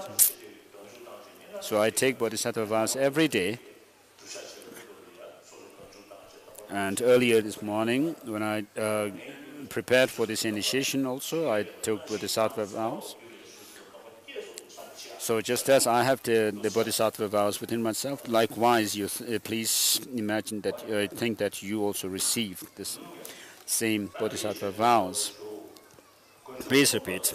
I took refuge in the three jewels. I confess all the misdeeds, rejoice in all good deeds of others, and take to heart Buddhahood. In the Buddha, Dhamma, and Sangha, I take refuge until I am enlightened. And in order to benefit myself and others, I'll generate bodhicitta. Having generated bodhicitta, I'll call all sentient beings as my guests and engage in the attractive bodhisattva practices in order to become a Buddha for the benefit of all sentient beings. Please repeat these lines. May this precious bodhisattva gem grow where it has not yet grown, and may it grow further and further where it has already enhanced further and further where it's grown.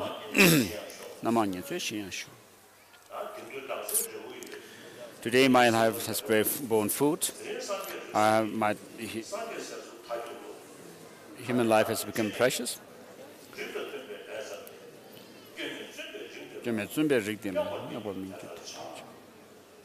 I will not cause defect or to the bodhisattva.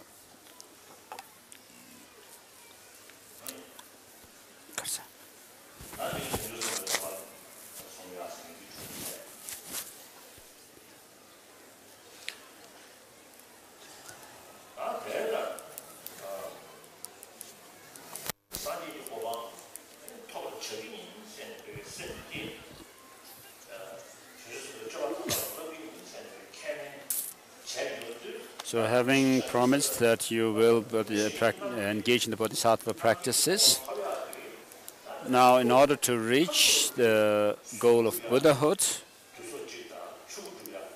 of course there are, within the Buddhahood there are those of the form body and the Dharmakaya.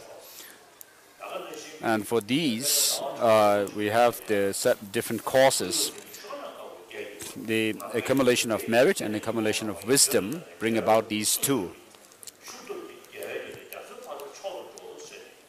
So Chandrakirti also says in his Madhyamaka Avatara that may I be able to reach the further shore of the ocean by developing the conventional and the ultimate bodhicitta, the two which are like the two wings of a bird.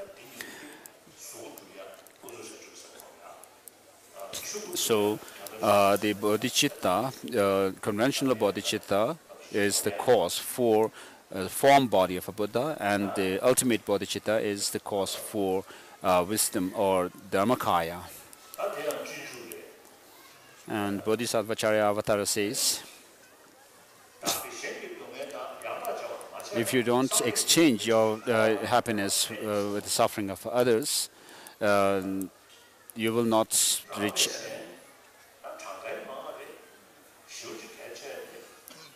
You will not have happiness, even in samsara, live alone, reaching enlightenment or Buddhahood.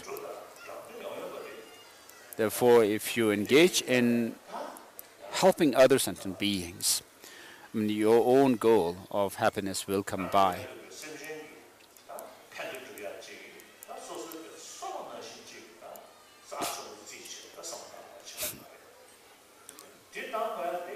So you have to take care about sentient beings, just as you care about your life. So we want happiness, but if you let yourself under the sway of self-centered attitude, then you will not, of course, reach Buddhahood. But even in samsara, you will not be happy if you don't exchange your happiness with suffering of others. So if you think about things in this world, for example, people like Mahatma Gandhi or Martin Luther King, they have dedicated their life for others' well-being, others' rights, freedom, and therefore other people also believe them, trust them, and like them, admire them. Whereas if leaders only think of their power, they will not be happy. The rest of the world will criticize them. So this is true. It is true that if you don't exchange your happiness with suffering of others, you will not have happiness even in samsara. So if you can do that, exchange your happiness with the suffering of others, then you will be able to achieve your own goal as well. So we are human beings. We can think about future, a long time, the long-term benefits. Therefore, not thinking selfishly, not thinking only to benefit yourself alone, but thinking of helping others. So if you can do that, if you can actually think of others' well-being over your own selfish goals, then you would be the best kind of selfish person, so to say. So the bodhisattvas are those who are best at getting what they want in the end. But we are not able to do that yet.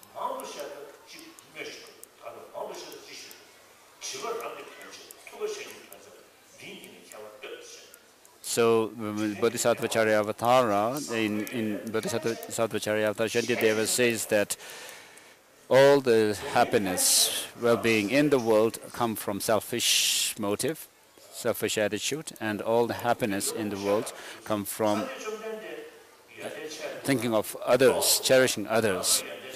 And what more needs to be said, look at the difference between the Buddhas and the sentient beings. So the Buddhas have become fully enlightened because of having practiced, having cherished others over themselves. And we are still left in samsara because of our selfish attitude. We still are overpowered by the contaminated psychophysical aggregates. It's because of the having bent ourselves to giving ourselves into the selfish motive, selfish attitude.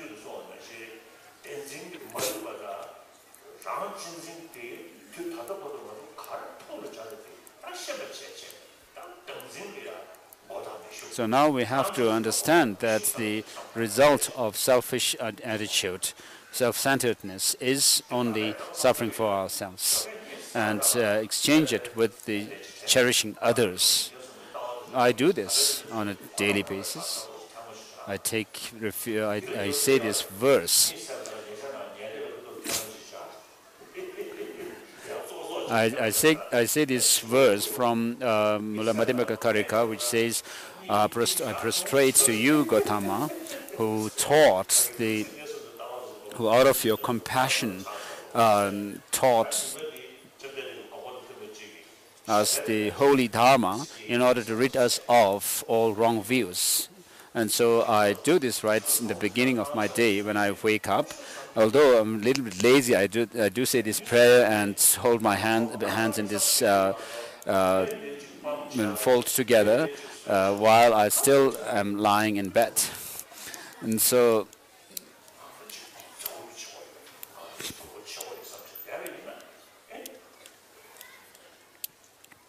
if you just think that I have to do something, if I give a dirty joke,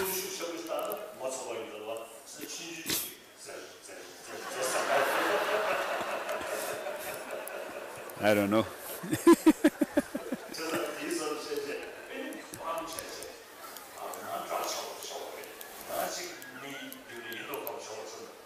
So you should not, in other words, His Holiness is talking about not being too formal and serious in front of others.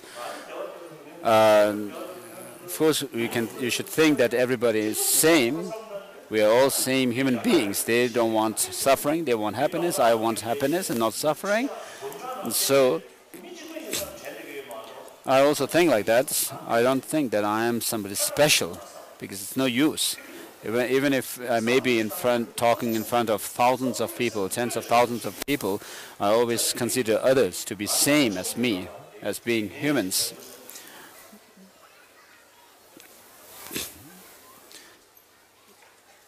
So there's no need to be formal. And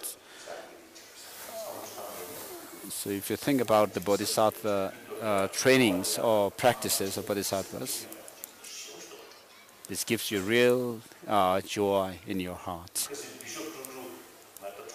Recently, when my friend, very close friend, with whom I really joke very much, Bishop Tutu, I went to receive him at the airport.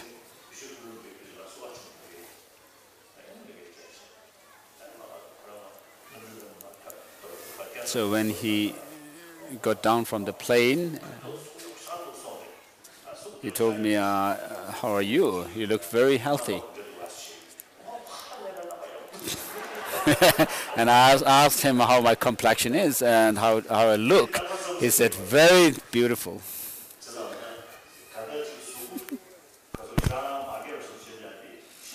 So I'm very healthy.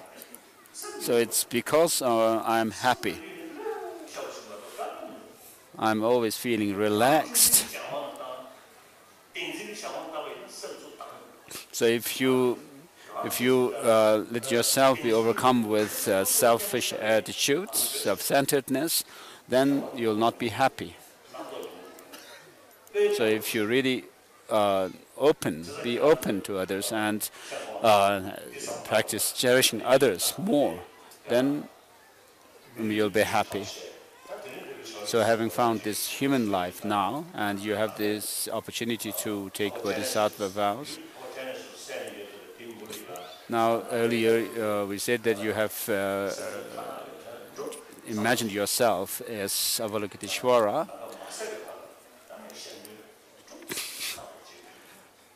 You should think that until the end of samsara, you will practice bodhicitta.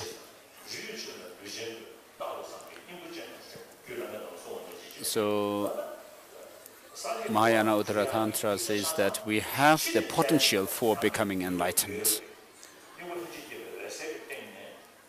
So we have the innate clear light nature of the mind, and because of this is sometimes termed as the enlightenment within yourself, which is innate within yourself.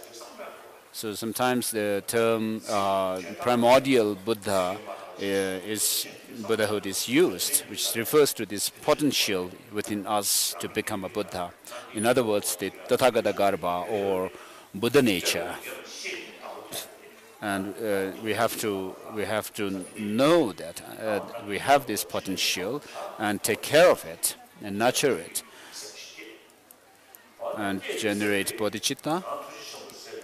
Now, generate bodhicitta within yourself. So first generate bodhicitta. Think of becoming a Buddha for the benefit of all sentient beings. So this is bodhicitta.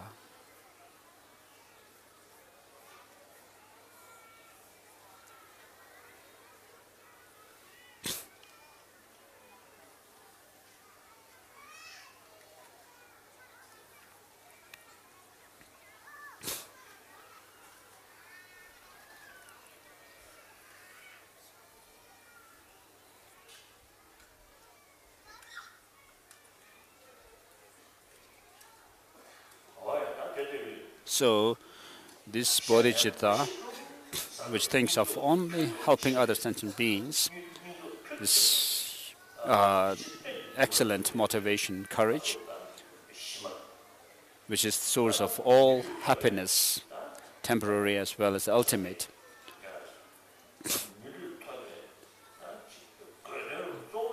In other words, you should think that this is the essence of your practice as human beings, having found this human life. This is the essence of your life.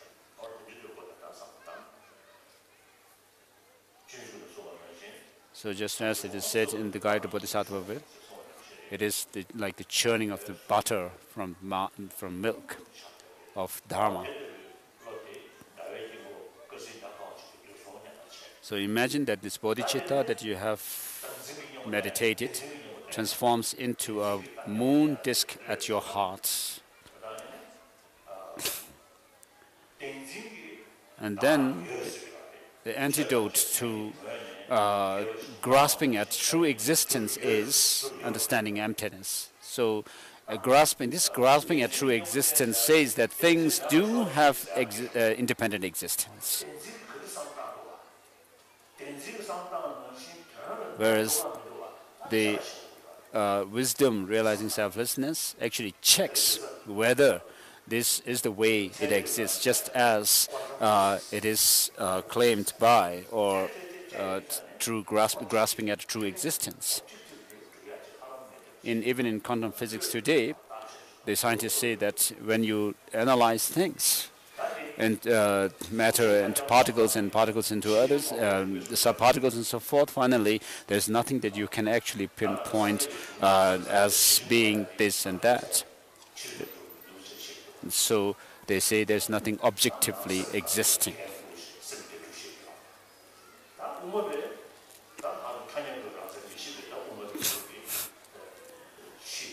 So, of course, lower schools of Tibetan Buddhism say that, of course, still, although you cannot find something objectively out there, still the mind is truly existent. Whereas Madhyamikas say that whatever there is in the world, nothing has any objective existence. Why? There should be a reason to this. Because they are dependent on others. So something which is dependent cannot be independent. They are mutually exclusive. So as we talked about earlier, when you were to find this I, you cannot find it. But this I is designated on the basis of the psychophysical aggregates. And similarly, the three times, past, future, and present, are designated. And therefore, we use the term nominal existence. But that doesn't mean that you can think about something and that the thing actually can happen just like that. That doesn't mean it. Although there is an object, if you were to find that object within it, you'll find that it's merely labeled. It's merely that object exists merely by way of designation. So what is left is the name, because you cannot find that thing with that label in the object itself.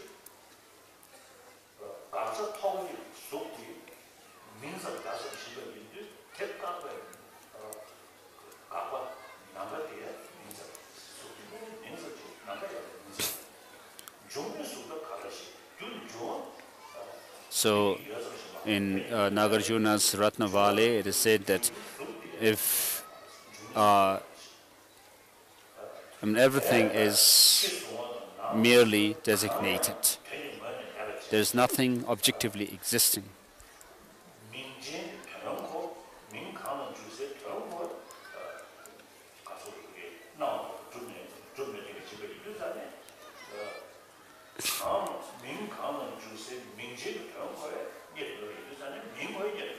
So since there's nothing objectively existent, you'll also know that the name itself doesn't have any intrinsic existence. Sometimes when we say there's nothing objectively existing, there's only name, it might give you the idea that the name then must be something that exists independently. But that's not the case either. When there is no object that the name actually is used for, you cannot also have the name independently existing as well. And so you have to know that there's nothing which exists independently. So in short, as Shantideva says, Ayadeva says in his 400 verses, what is dependently arising does not have any autonomous existence. Things which are dependent on others for its identity cannot be autonomous. Therefore, all these do not have autonomous existence, and therefore there is no self. Now when we say no self, selflessness, it doesn't mean We are not that we are rejecting the self in the sense of when we make the distinction between I or self as myself and you. So self in selflessness means that there is no static, independent, objectively existing person.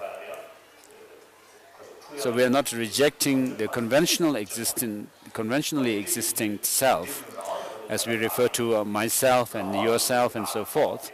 And in that sense, the self is there, but then the self being rejected is the independently existent self.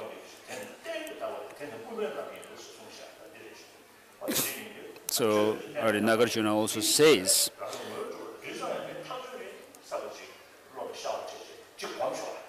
so meditate on emptiness or selflessness a little bit, using these reasonings that everything is dependent on others, therefore there's nothing independently existing. So that mere negation of independent existence is what we should meditate on.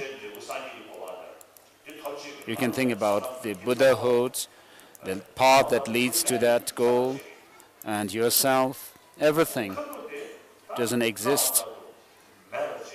Just the way they appear to. So to your mind, what you should in your mind, what you should come to the conclusion is, Ansapa has said this.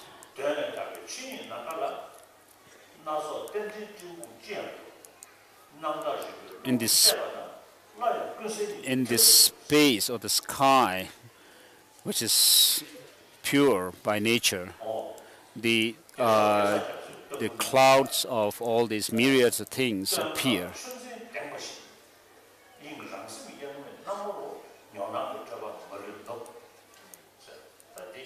And the seventh Dalai Lama also says, just as the clouds dissipate in the space, likewise all these dualistic appearances dissolve into the nature of the mind.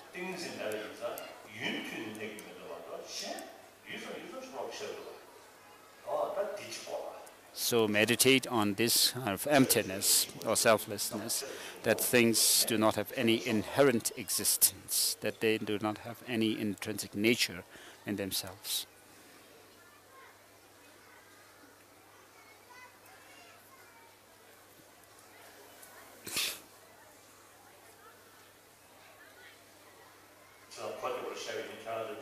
To make it simple, you are looking up at me,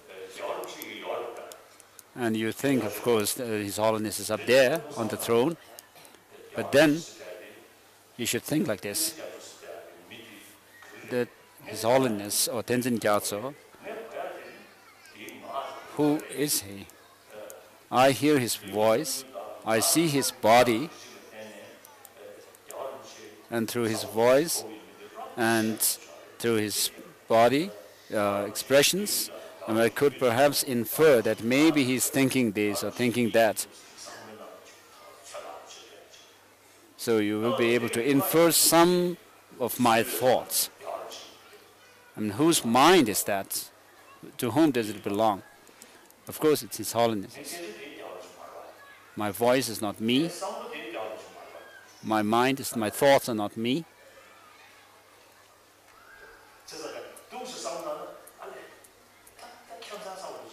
If you think like that, analyze me in this way, I mean, you might find it quite strange. Or then, what is there, kind of?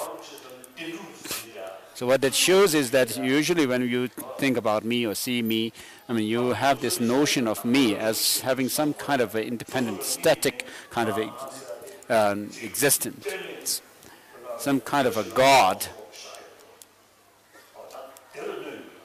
So that is being harmed or undermined. So what does it help is when we, for example, become angry at somebody, then we become angry at the person because of his or her verbal expressions, bad language used towards us, or some kind of a physical expression that we disliked. Although we think I am angry with this person called Dorje, but at close look, if you were to check where Dorje is, who is Dorje, then you may not be able to actually pinpoint where Dorje is, who Dorje is. And so that helps to undermine this intense emotion that you get when usually you think about others as having some kind of a, which comes because of thinking of some independently existing Dorje or somebody there. So this is being kind of checked when you meditate on emptiness or selflessness. So please meditate on selflessness.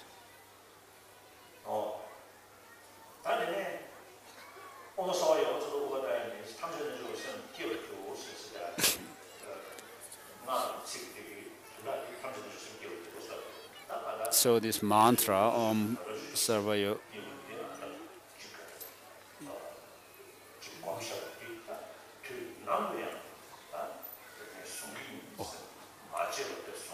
Now,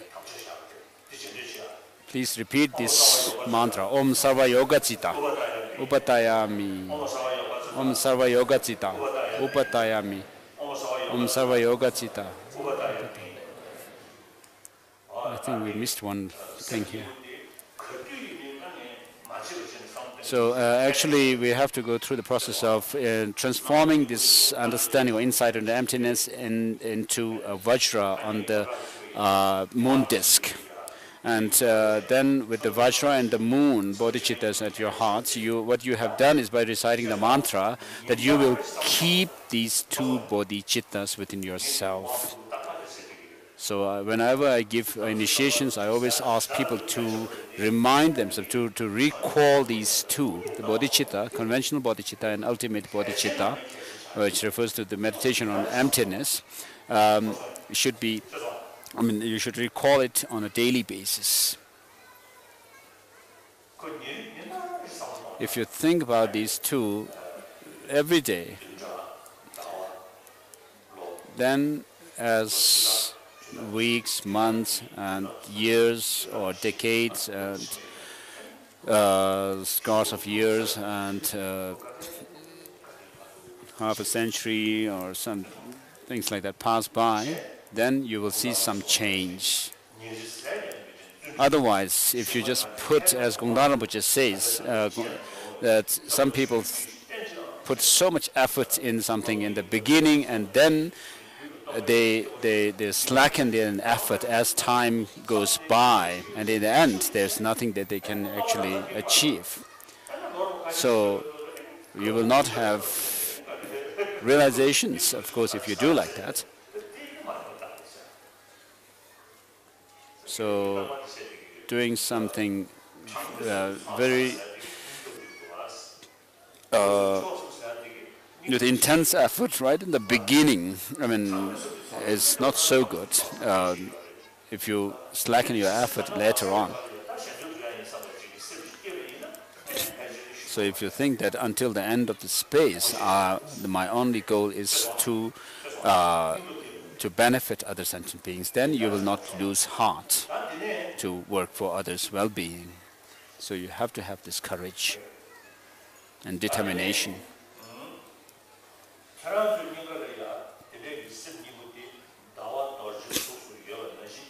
So just as you have imagined the moon and the Vajra at your heart, think that the similar moon and Vajra are at the heart of the Guru.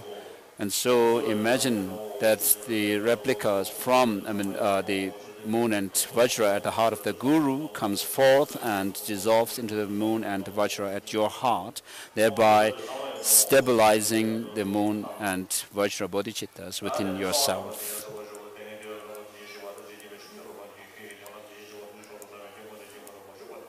So next is actually asking the disciples to keep the secrecy keep secret the practice of Tantra and not to disclose it to those who are not initiated and who have no faith in Tantra. Now imagine that you are going inside the mandala and going around the deities. Repeat this.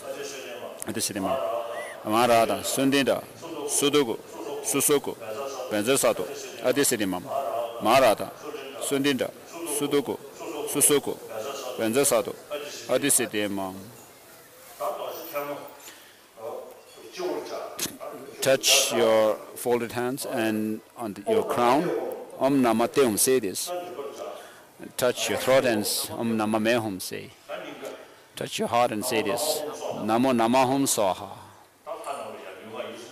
So this is to symbolize that you have to prostrate to the deities with your body, speech and mind.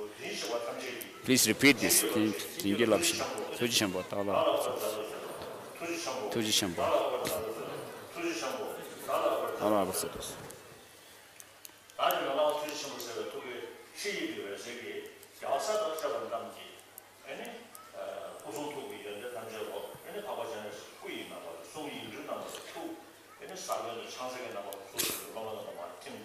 So imagine that the compassion of Buddhas and Bodhisattvas come in the form of Avaloketishivera, the blessings of body in the form of Avaloketishivera, and the blessings of speech in the form of mantras of Avaloketishivera, and the blessings of their mind in the form of the symbols and the seed syllable of Avaloketishivera, and descend into you and dissolve into you.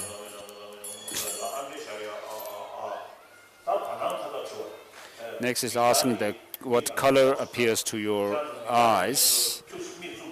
Those of you who have the blindfold, cover your eyes a little bit, and those who don't have the blindfold, just close your eyes a little bit. And when His Holiness, what appears to your eyes, just open your eyes, or those who have the blindfolds, take off the blindfold a little bit and look up in the space. Look up in the space now. Suddenly look up in the space.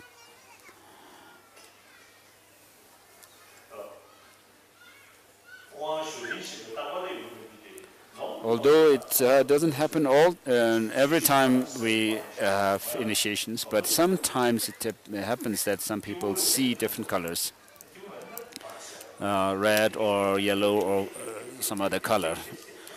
Perhaps these are seen when you are happy.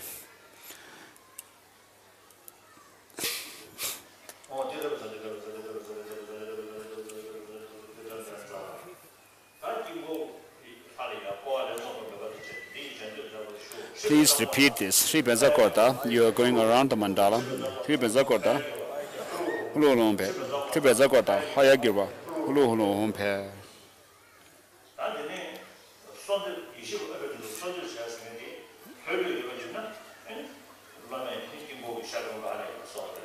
So next is praying for the wisdom beings to be brought down into you. If the Lama has time and is good, healthy, then he can come down from the throne and go to the mandala. So sometime in July and August, I was not feeling well. So in any case, he's only just going to do it from the throne.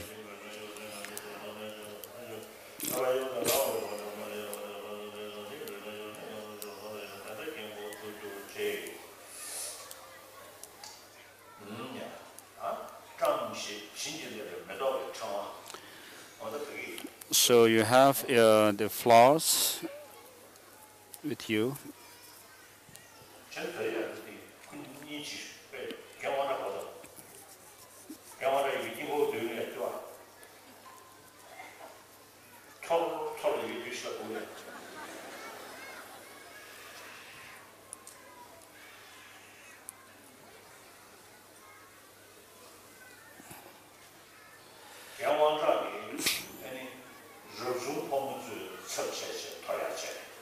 So the Tibetan Parliament member, Gesang Gyaltsen La, will represent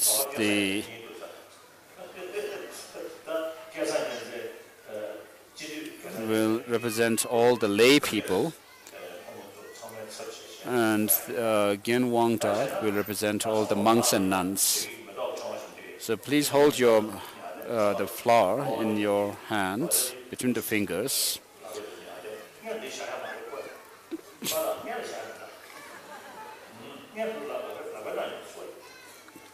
Hold the flower in your hands. So one Tibetan old man seems to be too familiar, and he just put the flower on his head already, which is not supposed to be done yet. So it's certain that if we put effort, we can become Buddhas, because we have the Buddha nature. Now, with regard to the different techniques and the means which you apply within yourself and practice to become a Buddha. So within the Tantra, there are the 5 Buddha families: Akshobhya, Ratnasambhava, Amitabha, Amoghasiddhi, and Vairocana. And so now, if you know which lineage you belong to, and if it is more effective if you do practice in relation to that particular Buddha family, and therefore this is checked by throwing the flower in the mandala. So please hold the flower between your fingers and pray that, make your wish that it may fall on the deity with whom you have this special karmic connection. First, please repeat this. Sanje kunjung tabjishe. Altuze kono. Member kono. Umbe zapata. Gyan.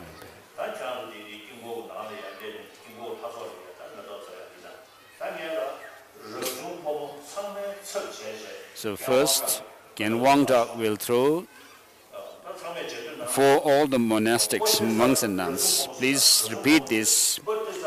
Monks and nuns, please repeat this. Padisa Benza Ho.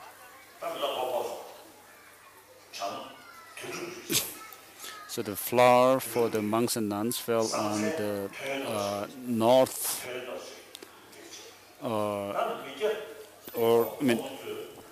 on Amoghasiddhi. And the secret name is Denya Dorje. These all the lay people. Padisa Benza Ho. The flower fell on the eastern direction.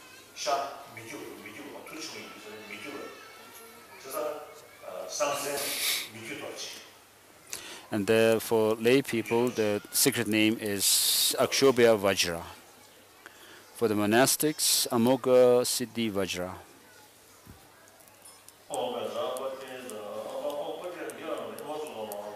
Amogha Vajra.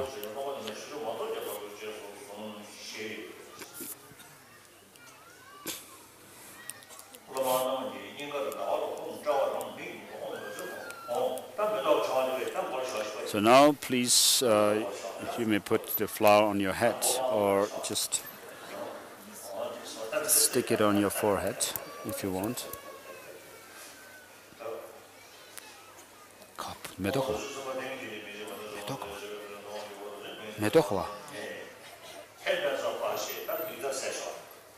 Now take off the blindfolds, please.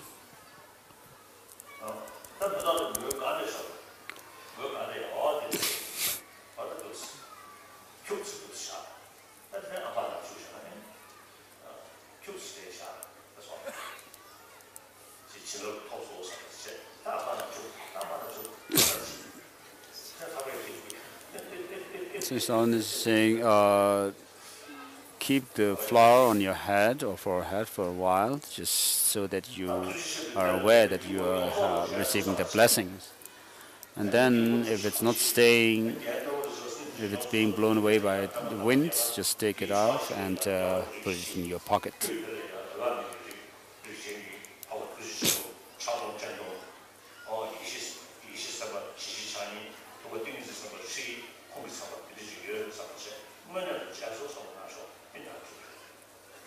And now imagine that you are able to see the mandala deities with Avaloketishivera, who belongs to the Amitabha lineage, in the center,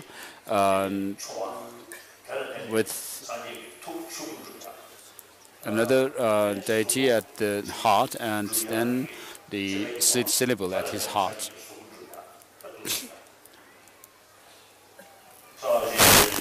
And the other Buddha families. This mandala offering for the initiation. Please repeat this.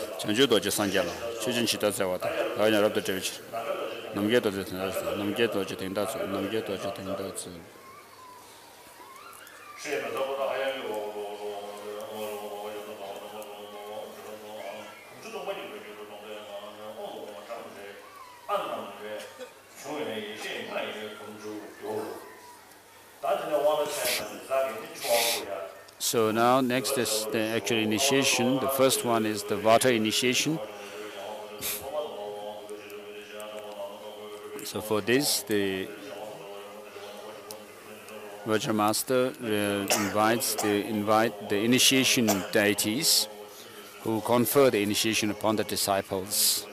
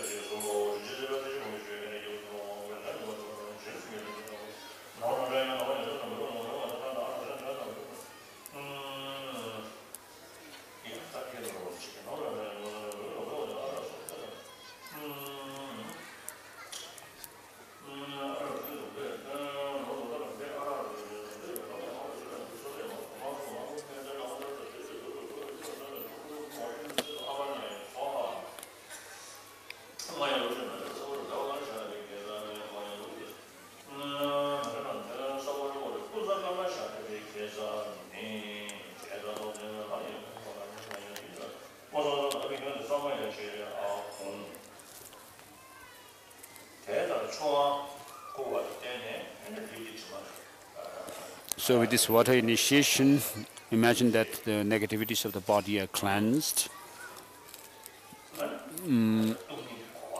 It leaves the imprint for the negativities to be cleansed.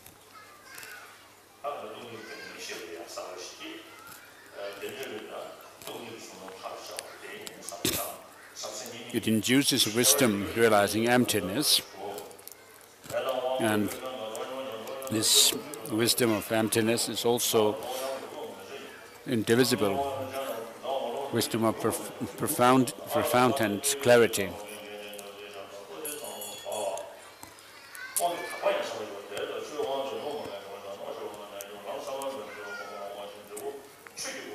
So this initiation, the water initiation, leaves the imprint for attaining Dharmakaya in the end.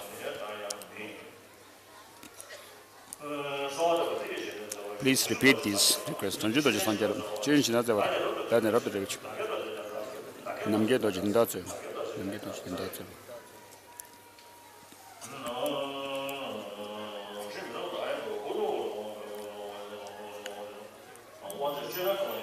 So this next is the initiation, the crown initiation.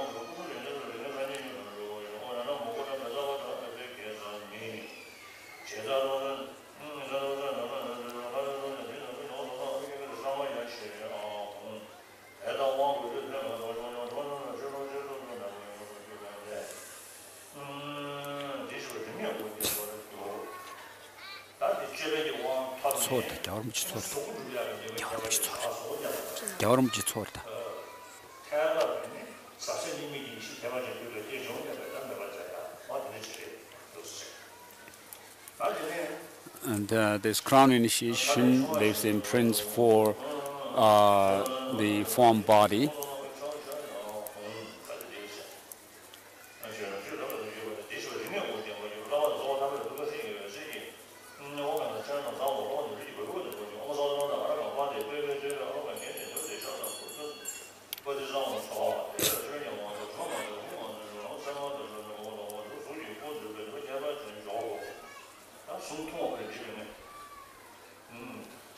Next is the repetition.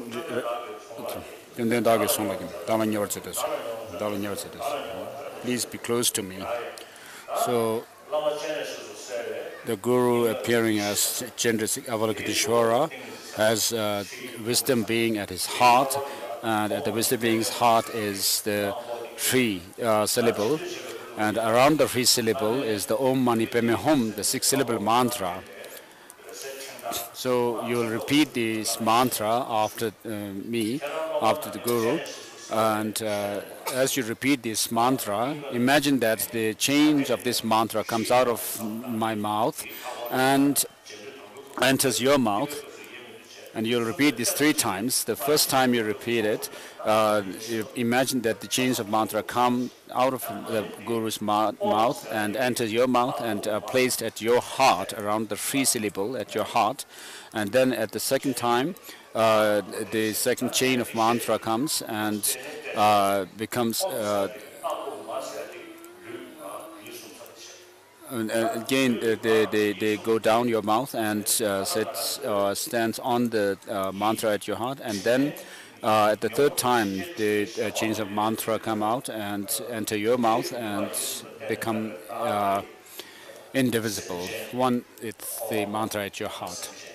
And so here, with regard to the mantra, the Om represents body, speech, and mind. It contains 3 letters, A, U, and Ma. And so these 3 letters represent our body, speech, and mind, which are contaminated at this stage. But when these 3 are totally purified of all negativities, then they become the body, speech, and mind of the Buddha.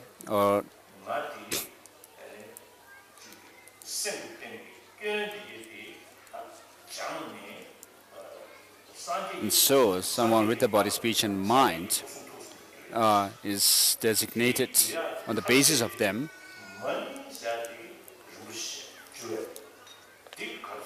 And so to become someone who is full of negativities, as someone who is totally free of all these negativities, you need to go through certain means, this has to be brought about by certain means. And this is represented or symbolized by the money, which is the jewel, and Padma, which is the lotus. And so money and Padma represents the method and wisdom, which are the bodhisattva, bodhicitta, and the wisdom of emptiness. And so these 2 combined together purify our negativities and then transform our body, speech, and mind into the body, speech, and mind of an enlightened being, or we become, in other words, an enlightened person through these 2 practices.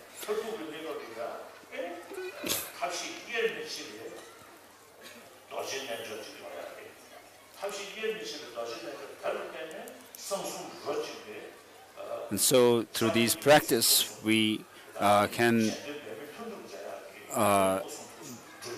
attain the indivisible Vajra practice of method and wisdom, which bring about the 3 secrets which are indivisible in a Buddha.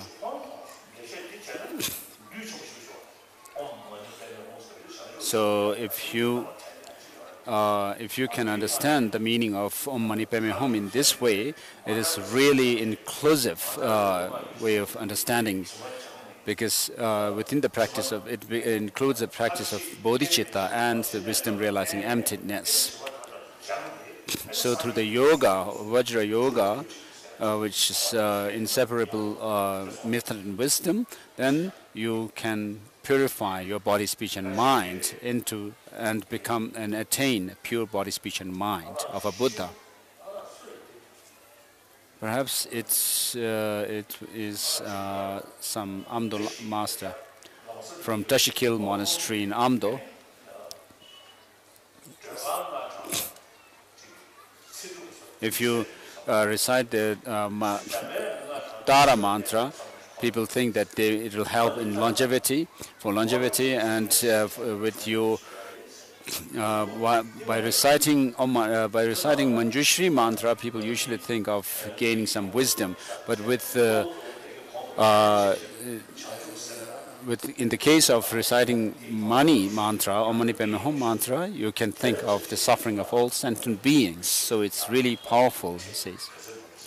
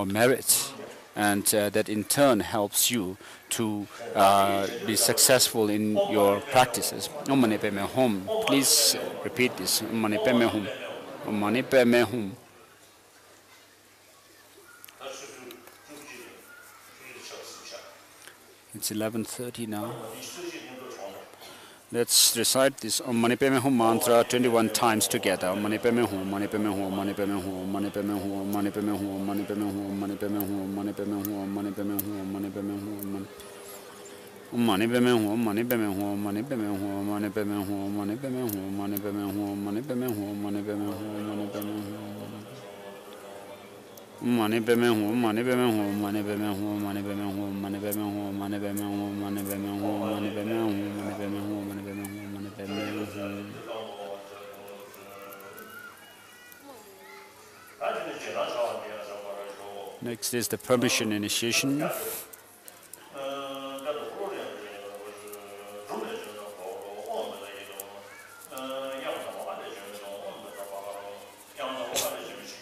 So you're given all these. Imagine that you are being given a wheel and a conch and a scripture. Because you have received the initiation now, think of, to the best of your ability, whenever it's really appropriate, give teachings on emptiness.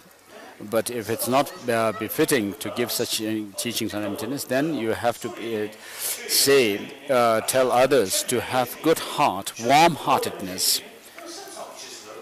Even if someone, it may be someone who despises religion, like an atheist. If you tell them to have good heart, I mean, they will not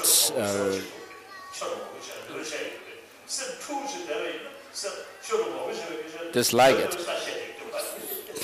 So you have to see the time, the right time when you tell people to do this. Because if someone is really angry, you can't tell them to be good. You can't give them any teaching.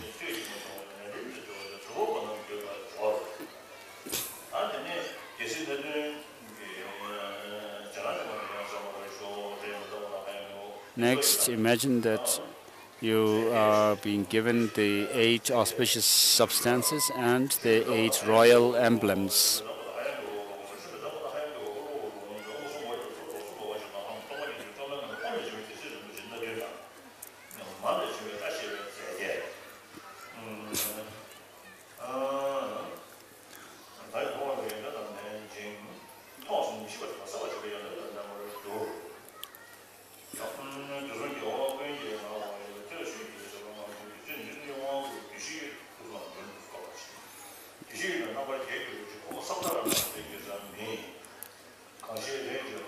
May you be victorious over the 4 maras, or evils.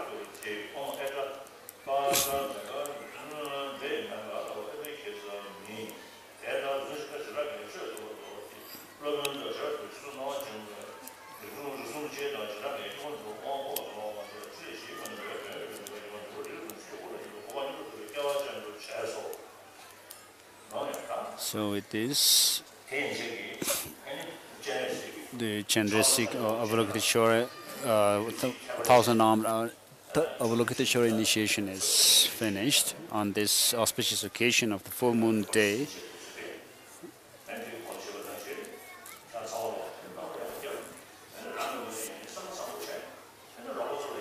So do your best to cultivate, to keep a good, warm heart and help others also as best as you can. So we have so many natural disasters as well as disasters and problems created by humans. So you should make prayers for them to stop. And I have not much to say. Last year at this time, I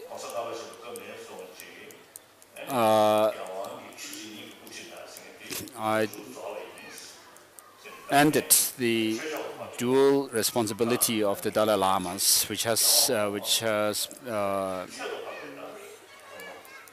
started since the fifth Dalai Lama's time.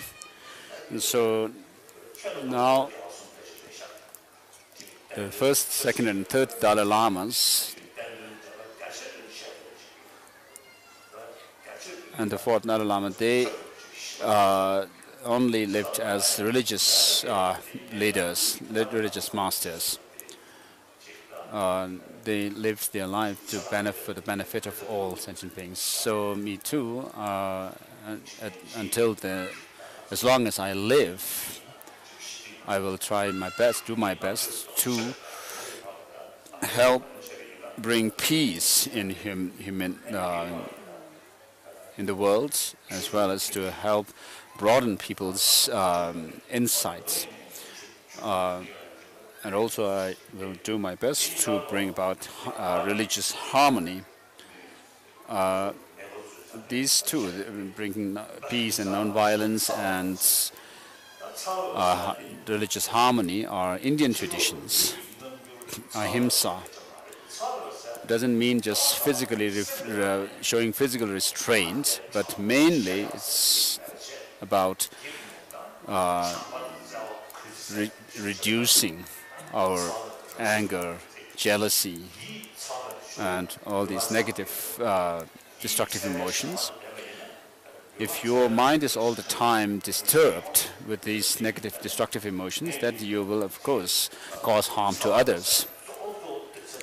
So I emphasize, when I talk about ahimsa or non-violence, I emphasize the practice of compassion. If you're compassionate, then you will have a happy family, happy human community, society. Of course, the different religious traditions have big differences in terms of philosophical understanding, in terms of philosophy. But I mean, of course, we find in the classical texts there are huge differences, philosophical differences amongst the different religious traditions. And not even amongst the different religious traditions, but even within Buddhism, the different schools of thought have different understanding of the nature of things. So all these different classical texts written by the great masters are not meant for creating more arguments and debate and conflict amongst us, but actually they are meant for bringing about enlightenment for ourselves by overcoming our distorted notions. So I've been talking about this, leaving the political responsibility since a long time. And so last year I finally ended the political authority or responsibility of the Dalai Lamas. So please stay happily.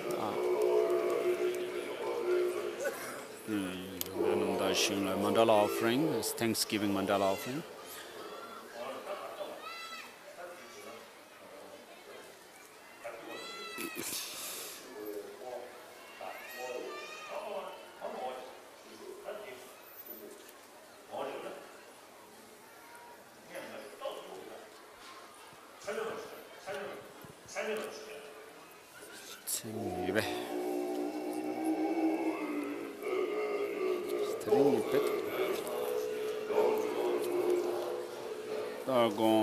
This is the prayer called the Words of Truth by His Holiness.